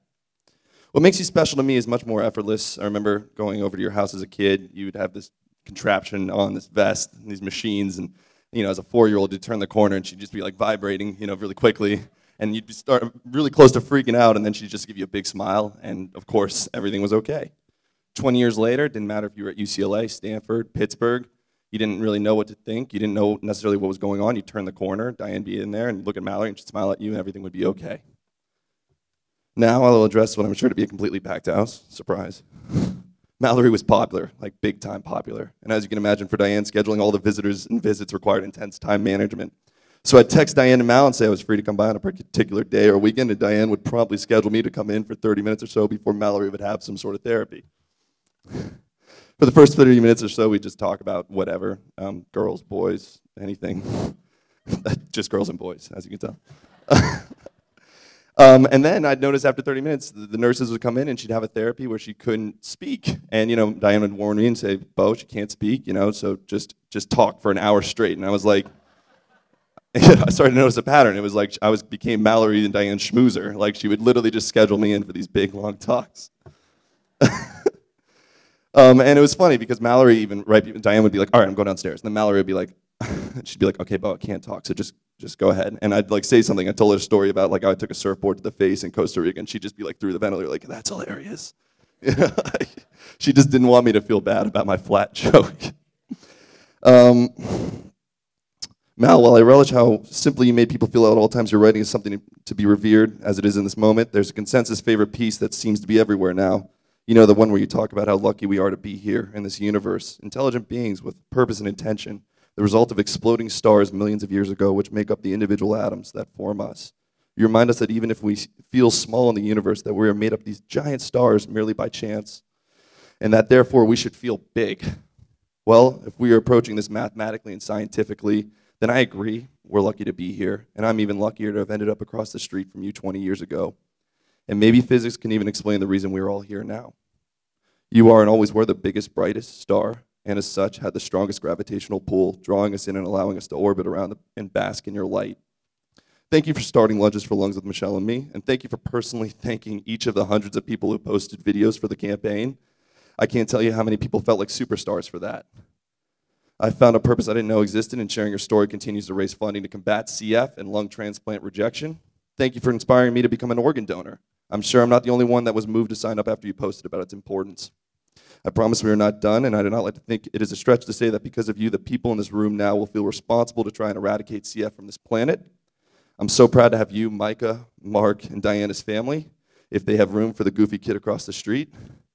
This now giant family will make sure to let the world know about your light, and we will use it to make the world more like it should be, like you, Mallory.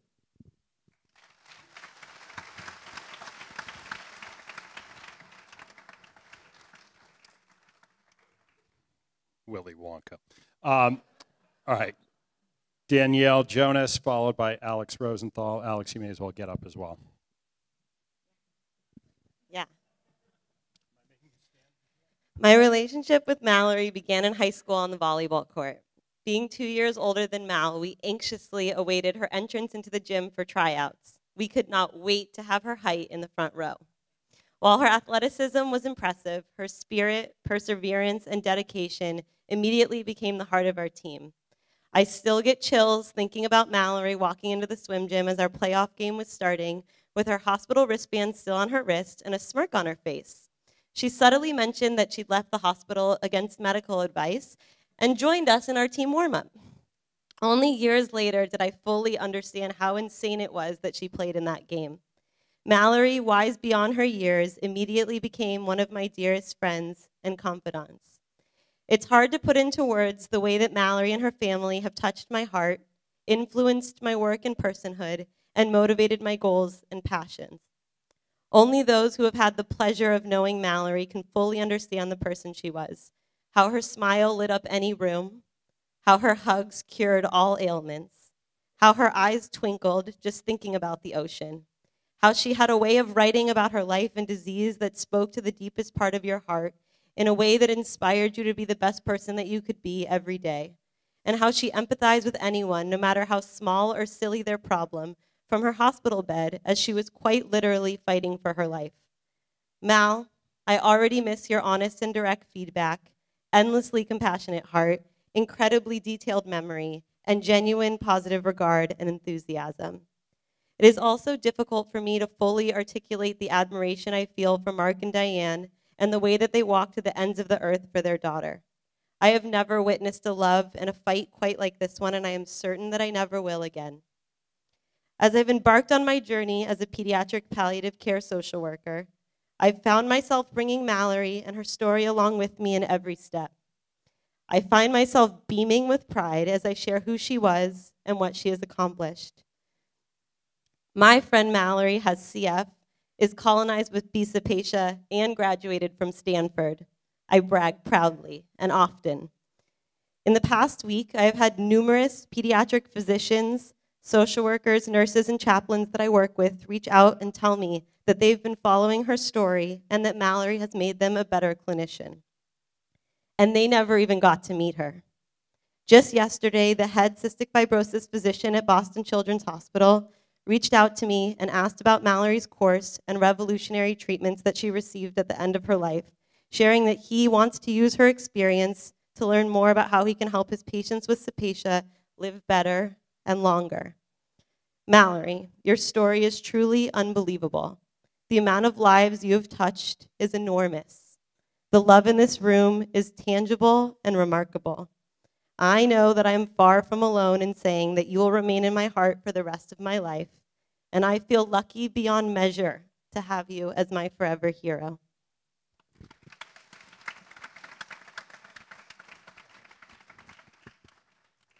Alex, and then Natasha. And sorry to do this, but the powers that be have asked me to ask each of you to shorten your remarks. I'm going to let everybody know at 1 minute when they've hit the 1 minute mark, and then you'll have 30 seconds left to go. These are all great stories, but if we don't do that, we're just going to have to cut off the number of people who speak. So you're first.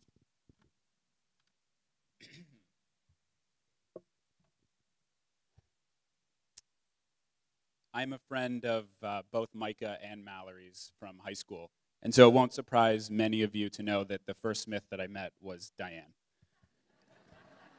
And my friendship with both of them seemed to always somehow include her parents, whether it was because we had rented a house in Big Bear in high school and spent a weekend there, only to find out that Mark had also rented an apartment nearby, or whether Mike and I had thrown a party in high school that got broken up because of a not-so-anonymous phone call from Diane to the police.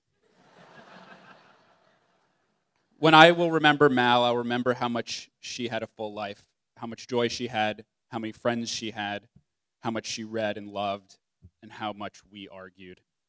When I will remember Mallory, I won't just remember how lovely she was, but how lovely she made us and how lovely she made me. Mal never saw the worst of people because they were always the best versions of themselves when they were around her. And she made us even better versions of ourselves.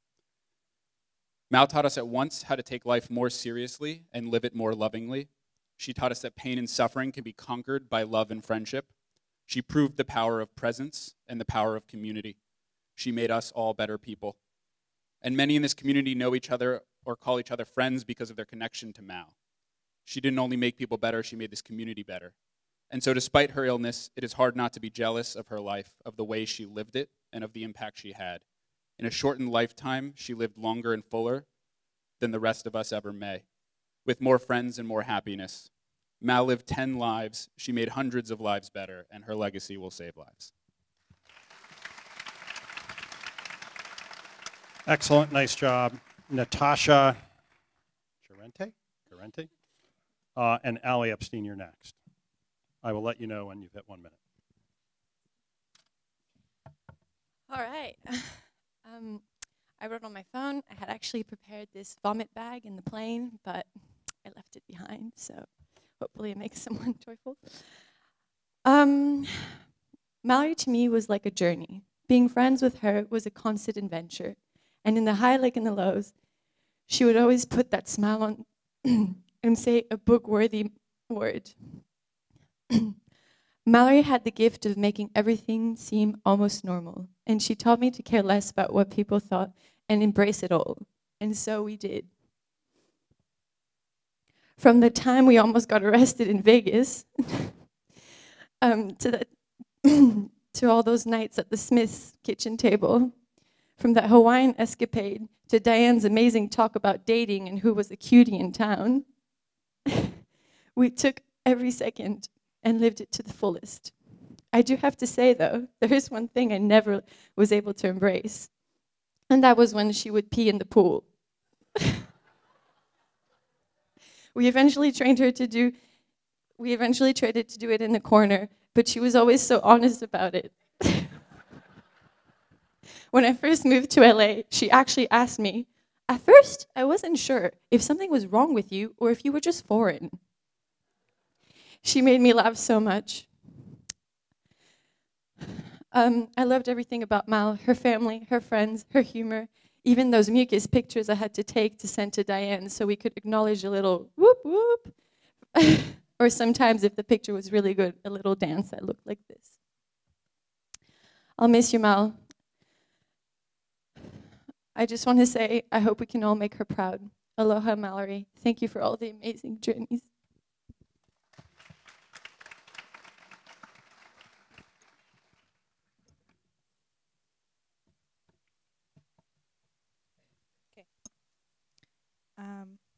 Mal, remember that time we sat on the couch and watched Mamma Mia on repeat for an entire year in high school? Of course you do, but I had to bring it up because Diane told me to. Right now, it feels seemingly impossible to recalculate all that you've taught me and convey how grateful I am for the last 10 plus years of friendship on one page. So thank goodness I was asked to share one funny story. Looking back on all my favorite funny memories with you, most of them include food and us peeing together in the most obscure and random places all over town. It was It was always a rough time eating with you because most of the time I felt like I was the one gaining most of the weight. But peeing all over town was one of the most hilarious ways you probably left your mark. Mal, you're one of the most beautiful, courageous, and loving friends I've ever had. You forever marked your territory on my heart and on the greater Los Angeles area. I love you with all my heart, Mally.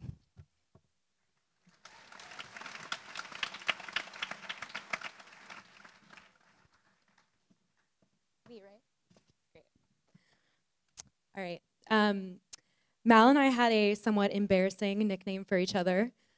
This is not meant to be sexual at all, but we called each other Balls. It started off with my calling her Malls Balls, and then she started calling me Alls Balls, and then it just became Balls, and it was down the rabbit hole from there. I don't think I've actually called her Mal in almost 3 years. Mal was an incredible person, but incredible seems unfair because it doesn't do her justice. Incredible doesn't encompass the unbelievable empathy she had toward other people and their problems, even when she had so many of her own.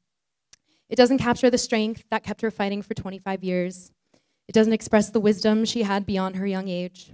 It doesn't encapsulate the talents, the brilliance, the kindness, the joy, the energy, or the bravery that made up who she was.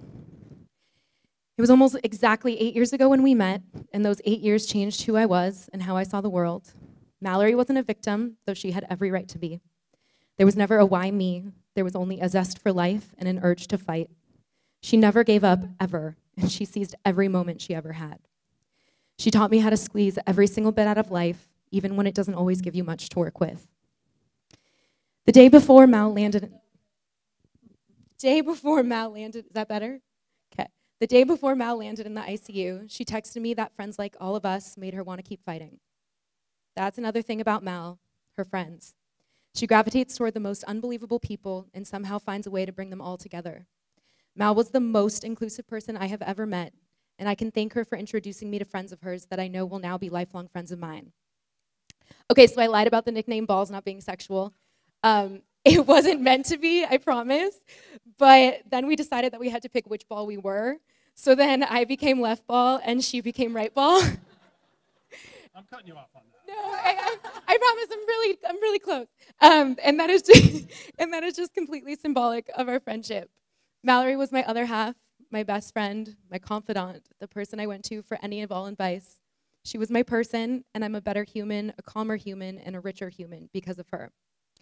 When I said goodnight to her last Saturday night in the ICU, I left her room with an I love you, and she mouthed love you around her ventilator. Those were the last words she said to me, and I will cherish those words forever. I love you, Mal.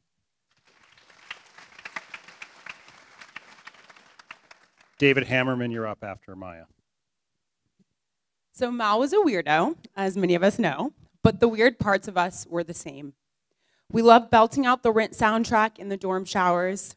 We were both long-limbed and really clumsy, and we were very gullible.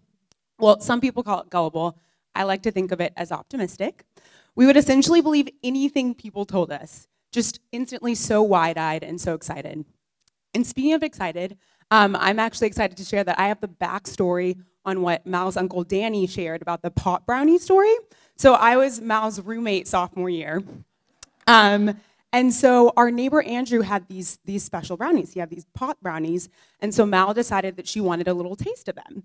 But after a few hours, Mal wasn't feeling anything, and so she was super confused. So she asked him for another taste. And he was like, okay, but I think it might hit you soon. And I was like, no, I don't feel anything, so it's not hitting me. And so he succumbed and he gave her more. And then she said she still wasn't feeling it, so he gave her even more. Pretty soon, Mal was feeling it. As you can imagine, she was really, really feeling it. So much so that Mal's uncle Danny was called to the dorm by Diane and Mark. And Danny ended up sitting by her bed that night. And so Mal never lived that down. That was one of our favorite stories. But what I took away from it was that it just showed that Mal would run full throttle at experiences. She would take them in, no holds bar, no holding back. And she just approached everything so wholeheartedly, especially her friendships. And I was really lucky to be one of the recipients of that and to be one of Mal's best friends. So. You guys both went to Stanford with Mal? Incredible how the Stanford people set the standard for inappropriateness. It's perfect. All right, David Hammerman, followed by Becca Sadwick. Jesse, you're in my story, so let the minute slide. You get a minute and a half. Thanks. Hi, hello, everybody. I'm David Hammerman, or as Diane may have introduced me, a timer 1,000 Mallory's future husband. A few years ago, Jesse called me telling me that he had the most incredible girl for me to meet and that she would change my life. He went on to describe how smart, beautiful, and just amazing she was. Needless to say, that woman was Mallory. A few days later, I was meeting this strikingly beautiful woman at Superba, and over a 2.5-hour dinner, I was blown away by her charm, ability to listen, and her smile. I'll let you guys all in on a little bit of a secret. Considering I'm here today with my loving boyfriend, Kyle, who's sitting there next to me.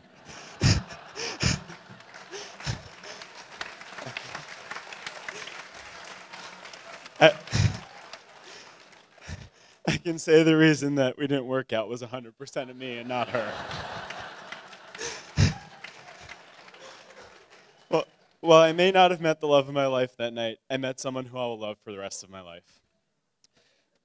Considering I met Mallory on somewhat false pretenses, I thought it would only be appropriate to tell the story of how I came out to her. It was in February of 2016, and Mallory was at UCLA in Santa Monica. I went over to the hospital, a complete sweaty mess, which was only compounded by the fact that Diane refused to leave us alone for more than 20 seconds. After Mallory very forcefully told Diane to take a lunch break and that she'd be safe with me, I gave Mallory the details of my previous few months, which involved lots of sex, drugs, and rock and roll, or EDM music, an ill-fated trip to Mexico, and ultimately how I came to terms with my sexuality. Mallory looked at me with her mouth agape and burst out laughing. When she stopped, she looked at me, and pardon the French, but these are Mallory's words, not mine. "You've got to be shitting me. You made that all up." I told her, no, I'm not that creative, and maybe we should turn it into a movie. My joke wasn't that funny, but she went into a fit of laughter so hard that the monitors started going off. A nurse came in to check on her, a fact that we've kept from Diane to this day, so I didn't get banned from the hospital in the future. When she settled down, she had me come over and gave me a big air hug. That moment right there was when I knew I had a special friend. Mallory had every right to have felt jilted, like I had lied to her and to be angry with me, and instead she showered me with love, acceptance, and laughter. Mallory, you were a unique soul. You saw the world for all of its absurdity, and you chose to fight and live as long as forcefully as you could. I'll end with a line from a note that I wrote Mallory last Sunday. Mallory, I love you, and I'm grateful for the effect you've had on me. I consider myself a very lucky man to have gotten the chance to be part of your life.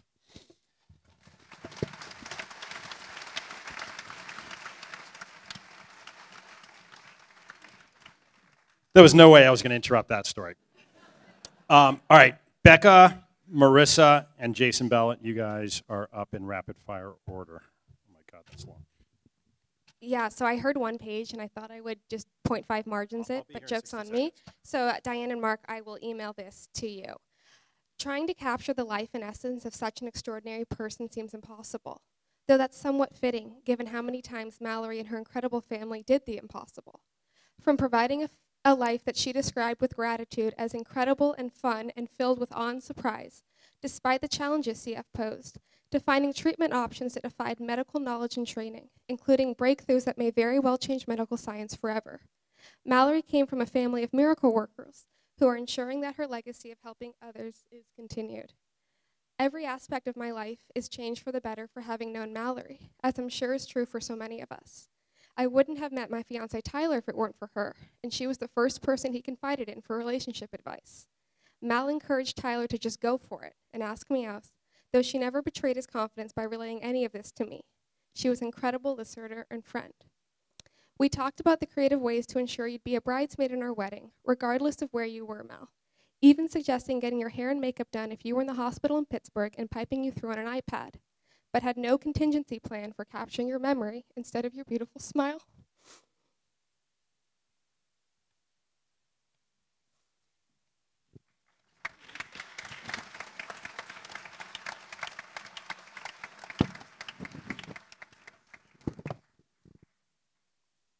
Marissa?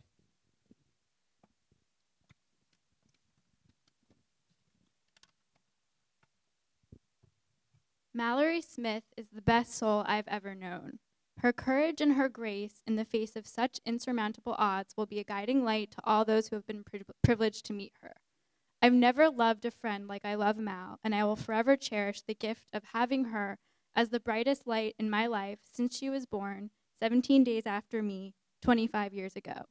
When reflecting on the longest friendship I have ever had, I'm in awe that in spite of the terrifying daily ordeal of having to confront her mortality, Mallory never let that interfere with her insatiable thirst to live her life to the fullest, to make other people smile, to always put others' needs ahead of hers, and to routinely give more than she ever took. As I think about the most joyful memories I shared with Mal growing up, a ton took place during the summertime. After sharing our preschool years at Temple Isaiah, we went on to different schools, so it was during the summers that we got to spend extended periods of time together, and that was my annual highlight. At Camp S. Kramer Sleepaway Camp during our elementary and middle school years, you could find us Israeli dancing, mooning Maria, or getting totally busted stalking the cute older boys in leadership. How we thought it would be acceptable to keep the camera flash on while taking stalker photos is beyond me. In high school, during our many summer trips to Maui, all of the handsome older guys on the beach would flock to Mal. They would assume she was in her 20s and I was her less graceful 12-year-old sister, mind you, even though I'm older. In typical Mallory fashion, she never left her wing girl behind. It was both of us or none of us. Our summer fun would often carry over to the last Saturday before Thanksgiving, as it would be today. For many years before heading over to Mallory's garden, we had a tradition of having a girly spa day, massages followed by a haircut at Danielle Gravel's salon, and getting our makeup done. Pretty cheesy, I know. Full disclosure, we shared a love of many cheesy things, from the movie The Proposal to the band Coldplay, whom we saw in concert together in 2009. I'm going to read aloud a couple lyrics to a Coldplay song called Green Eyes, replace the lyrics with Blue Eyes. Honey, you are a rock upon which I stand, and I came here to talk, I hope you understand. That blue eyes, the spotlight shines upon you, and how could anybody deny you? I came here with a load, and it feels so much lighter since I met you, and honey, you should know that I can never go on without you. Blue eyes, honey, you are the sea upon which I float. I'll skip to, honey, you are a rock upon which I stand. Mal, thank you for being my rock, showing me how to weather storms and strive to be the best person I can be. Like a rock, the joy that I got from being around you will last forever. I love you and miss you so very much. Rest in peace in paradise.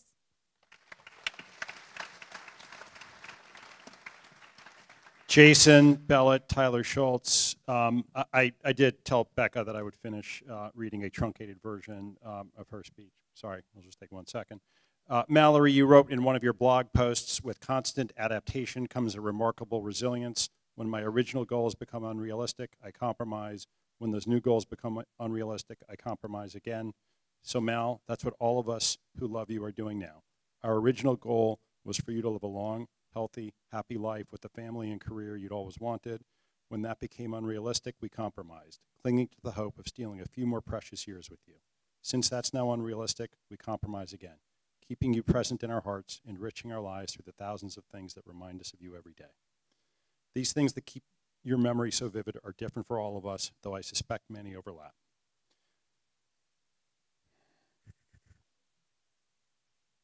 And now we're left cherishing the memories and contributions you gave us, including this piece of wisdom, which I hope brings everyone who loves you the same comfort it brings me.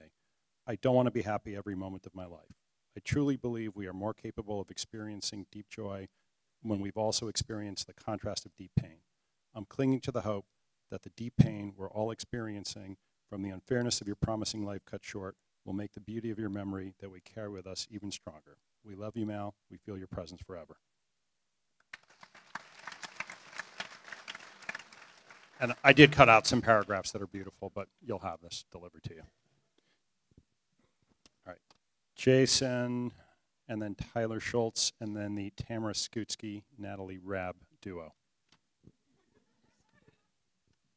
Hi, everyone. I'm Mallory's friend and neighbor, Jason, and I wanted to share a letter that I wrote to Mallory yesterday on what it feels like to reflect back on our friendship. Hey, Mal. When I close my eyes and think about 16 years of friendship, it's as if I'm staring through a kaleidoscope of memories. All I can do is smile and watch in awe as each memory we made whizzes past my view like a fireworks show. The memory of us at 9 years old watching Shrek in your parents' room quickly blends into the sight of you and your glam squad waving to me from across the street as you filmed your bat mitzvah video. I see us in high school, nibbling on frozen fruit and drinking cappuccinos while we laughed for hours and crammed for AP exams. I see us strutting to Pinkberry with the IV pole my mom dressed up as your boyfriend. And the last text message you wrote me, which read, "I love you so, so much. You always made me feel loved and appreciated." And when all those blended memories have settled to the bottom of the kaleidoscope, all I can do is take a step back from that empty view with an unexplainable amount of gratitude for everything that we shared. Mal, I love you so, so, so much, and I will miss you terribly.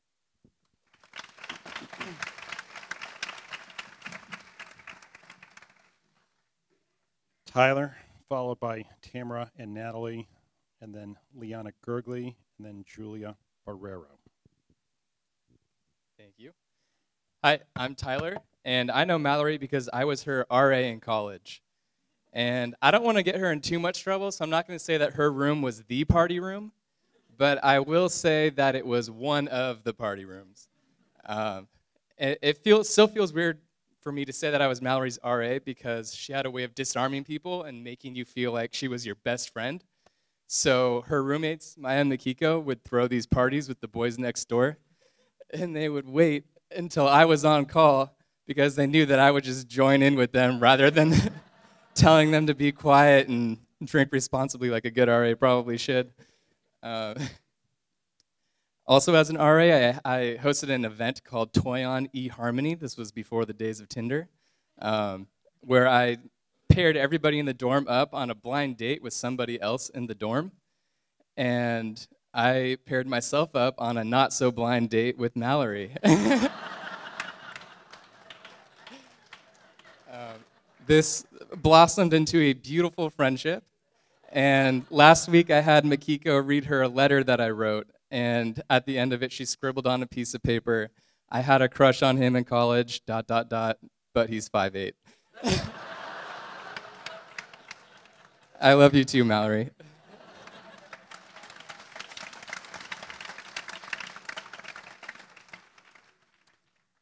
What the hell goes on at Stanford? It's just Tamara and Natalie, followed by Liana and Julia. Okay, we brainstormed a lot of stories. We were never going to tell them all, but we encourage you to ask us about them later. So we've had one of Mallory's doctors mention that she met Mallory upon her decline, and we've also had Tyler mention that Tinder was not yet available when he planned the eHarmony thing. However, Tinder was available when Mallory's decline began, and she was in the UCLA hospital. So one day we were visiting Mal after a recent hospitalization, and her and Diane told us a story that had happened a few days earlier. She'd been talking to some guy she had been matched with on Hinge, or Tinder. Hinge, one of the two. She was like, yeah, he's sort of interesting. Like, I don't know, we're just sort of talking. And then all of a sudden she was in the hospital and she was like, he wanted to have a date with her at the hospital. Well, he wanted to have a date with her and she was like, well, I'm at the hospital. So we don't know the exact details of the story. Becca reminded us a little bit, but basically they met in the courtyard, they talked for a while, and she was like, yeah, he was like pretty nice, I don't know. I think he wants to hang out again, but he didn't really ask me that many questions about my life. I don't really think I like him that much. Something that was so fascinating about Mal was what would always cheer her up was washing her hair. Before this date, she told us how she had to convince the nurses to wash her hair, and it was like, it was impossible to get done. We'd often do jailbreak walks to Supercuts to make sure she could get her hair washed, just to to uplift her day just a little bit.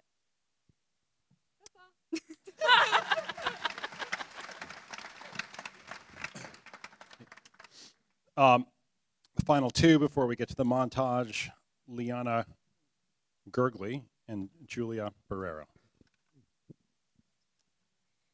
They say that the art of being human in this life is learning how to hold two disparate things at the same time: loss and light, pain and joy, grief and celebration. Mallory, you have been my teacher in the art of being human. You taught me about being brave. You taught me about resilience. You taught me about giggling and appreciating the smallest of things, like Cooper rolling around in the grass and a glass of red wine as we sit outside and watch the sunset. You taught me about taking things one day at a time and the value of an unlimited Netflix account. You taught me about how to turn ordinary pool parties at Jason's house into extraordinary moments of laughter and togetherness. You taught me about the courage it takes to open yourself to the messy imperfections of a relationship, and also gave me the wise advice each time I was convinced that every frat boy in college was going to be my husband. You taught me that 3 shots of espresso in my almond milk latte is always better than 2, and that we are courageous and strong enough to live without certainty. You taught me about the unexpected yet perfect places where friendship happens: a beach in Cabo, a cozy couch in Pittsburgh, the kitchen table at your house on El Camino. You taught me that being a friend means saying, I'm right here, I love you, and can you please pass the fries? You taught me about being curious and probing about this planet and why it works the way it does. You taught me that there is no moment we cannot endure and no feeling we can't walk through. Mallory, today I am celebrating your glorious existence and saying thank you for all the things you have taught me. More than anything else, you taught me about being human, about letting our hearts be big enough and spacious enough to hold all the textures of this one fleeting life. Today I am here with so many people who absolutely adore you, and I am filled with joy for having laughed with you, spent time with you, and been human with you. I am forever grateful to you for showing me how to live. I love you, and I will miss you deeply. Julia Barrero, followed by Jack.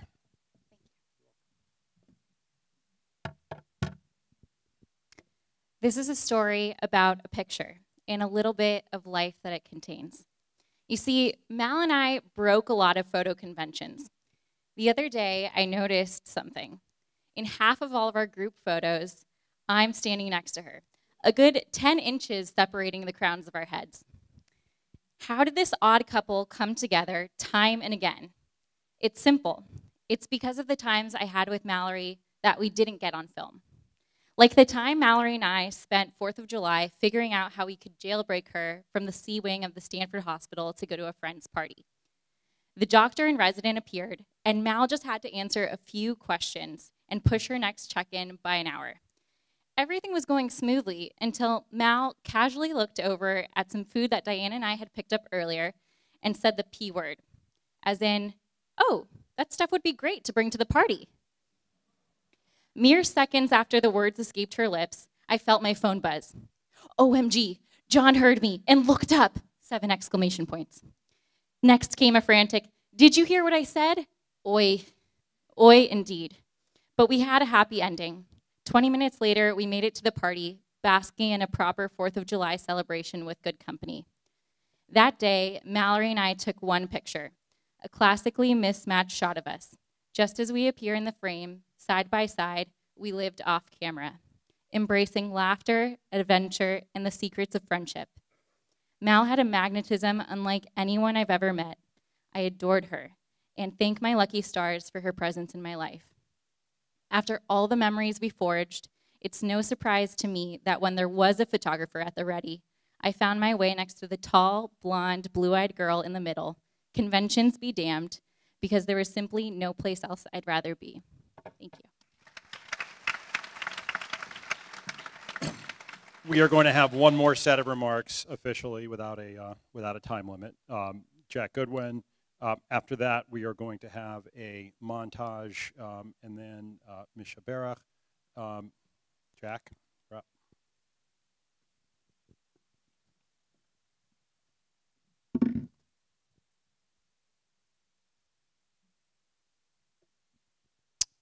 I'd like to talk to you about titles. As you probably know by now, I'm known simply as the boyfriend in the Shader-Smith family. An illustrious title, but it was not always this way. It took me a while to earn it. It's safe to say that I'm the newest member of the inner circle of the Mallory Smith fan club. I've worked hard to earn a place in that circle, but along the way, I've held many titles. Diane reminded me of a story earlier this week of when Mallory and I were first courting. Mallory and Diane were on the phone together, and Diane asked who was coming to visit Mallory in the hospital later that day. Becca, Michelle, Ari, and somebody, she said. Somebody. Awesome. Humble beginnings, clearly. Soon after that, I ranked up to the next level, attaining titles which contained the word boy in them. For whatever reason. The new boy, or for short, the boy. I even heard boy of the moment. I know she's popular, but that was, maybe a little much. Soon after that, I peaked again, this time attaining the title of mule. When Mallory travels, in addition to the already massive array of clothing and garments she insists on bringing, a theme shared by some unnamed members of her family, she also had to bring with her enough medicine and portable treatment devices to last her a week. Sorry, I keep dropping this away. Really, it meant that I had to bring all this stuff for her. Maybe some of you can relate to this, maybe you cannot. I appreciated every moment of the process. Finally, I made it to the title of the boyfriend. I worked hard for that title. I'd like to keep it that way, if that's all right with you guys. My parents are here tonight. I'm not going to look at them. I think they fell in love with Mal from day one, too. I'm so grateful for their support in the past and the present, and that they're here now. I grew up an only child with an amazing childhood. However, I never had a sibling to call brother or sister. That changed this week because I gained a brother in Micah. That is a title which I also hope you let me keep. Diane and Mark, I know that you did not give birth to me. My parents are responsible for that one. But I always hope to be part of this family. I'm honored to hold these titles. However, when it came to Mallory, I've known for some time now that the title of boyfriend would never be enough. Fiance, husband, father. These were my penultimate goals with Mallory. We shared many of our dreams with each other, Mal and I. She knew that her body would likely not be able to bear children. Despite that, we both still wanted kids. I told her of the image, forever burned into my dreams, of Mal and I, one arm around each other, one arm around a child, one each, on our hips. She said that would be lovely. She would have been the greatest mother.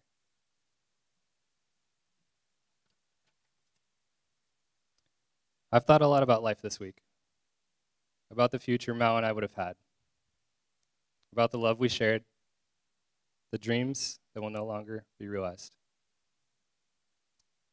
Many people have told me recently that I'm a good man. Incredible. Extraordinary, even. I'm not deserving of such titles. Or at least, I am certain that I would not be were it not for meeting Mallory. She's the one that brought out the best in me She's the one that brought out the best in everyone.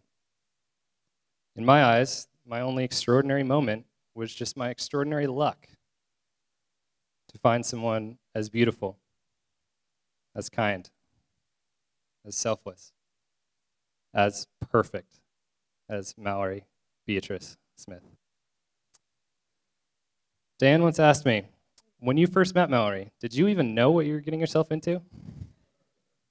No. God, no. Given what I know now, would I do it all again?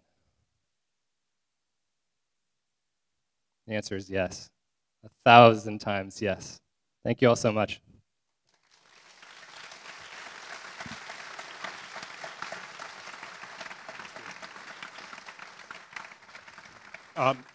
If everybody on the stage could walk into the audience, we are going to have a montage, and then the Mishaberach, and then the Stones household.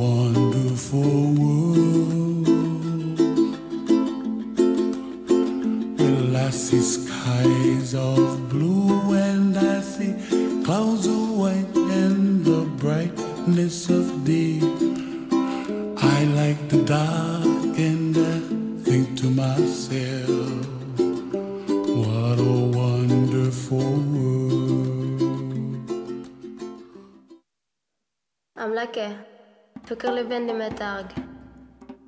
Mekanim ודמתם, ודמתם, ודמתם, ודמתם, ודמתם. שם בהרים שמעל הכפר שלנו, יש שם גן של שושנים. מחר אצא לי השכם בבוקר עם ציוץ הציפורים.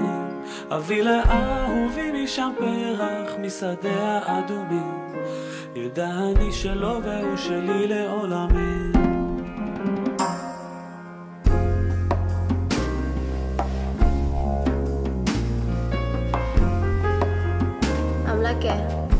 fikir livin di metarg. Mekanim ודמתם. דרי במתה, בתה מצנקניין. במתה לפי ססן.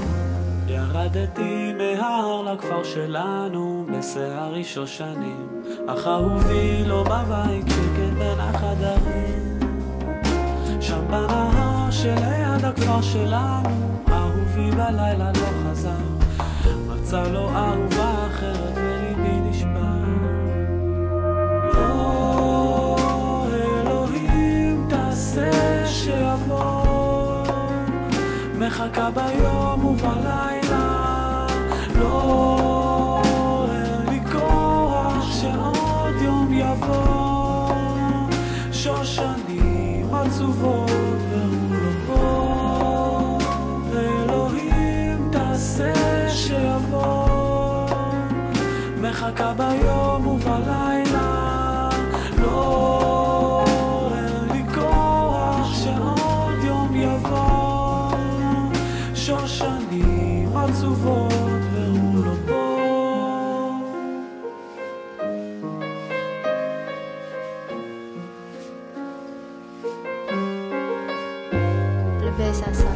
Le besa sa,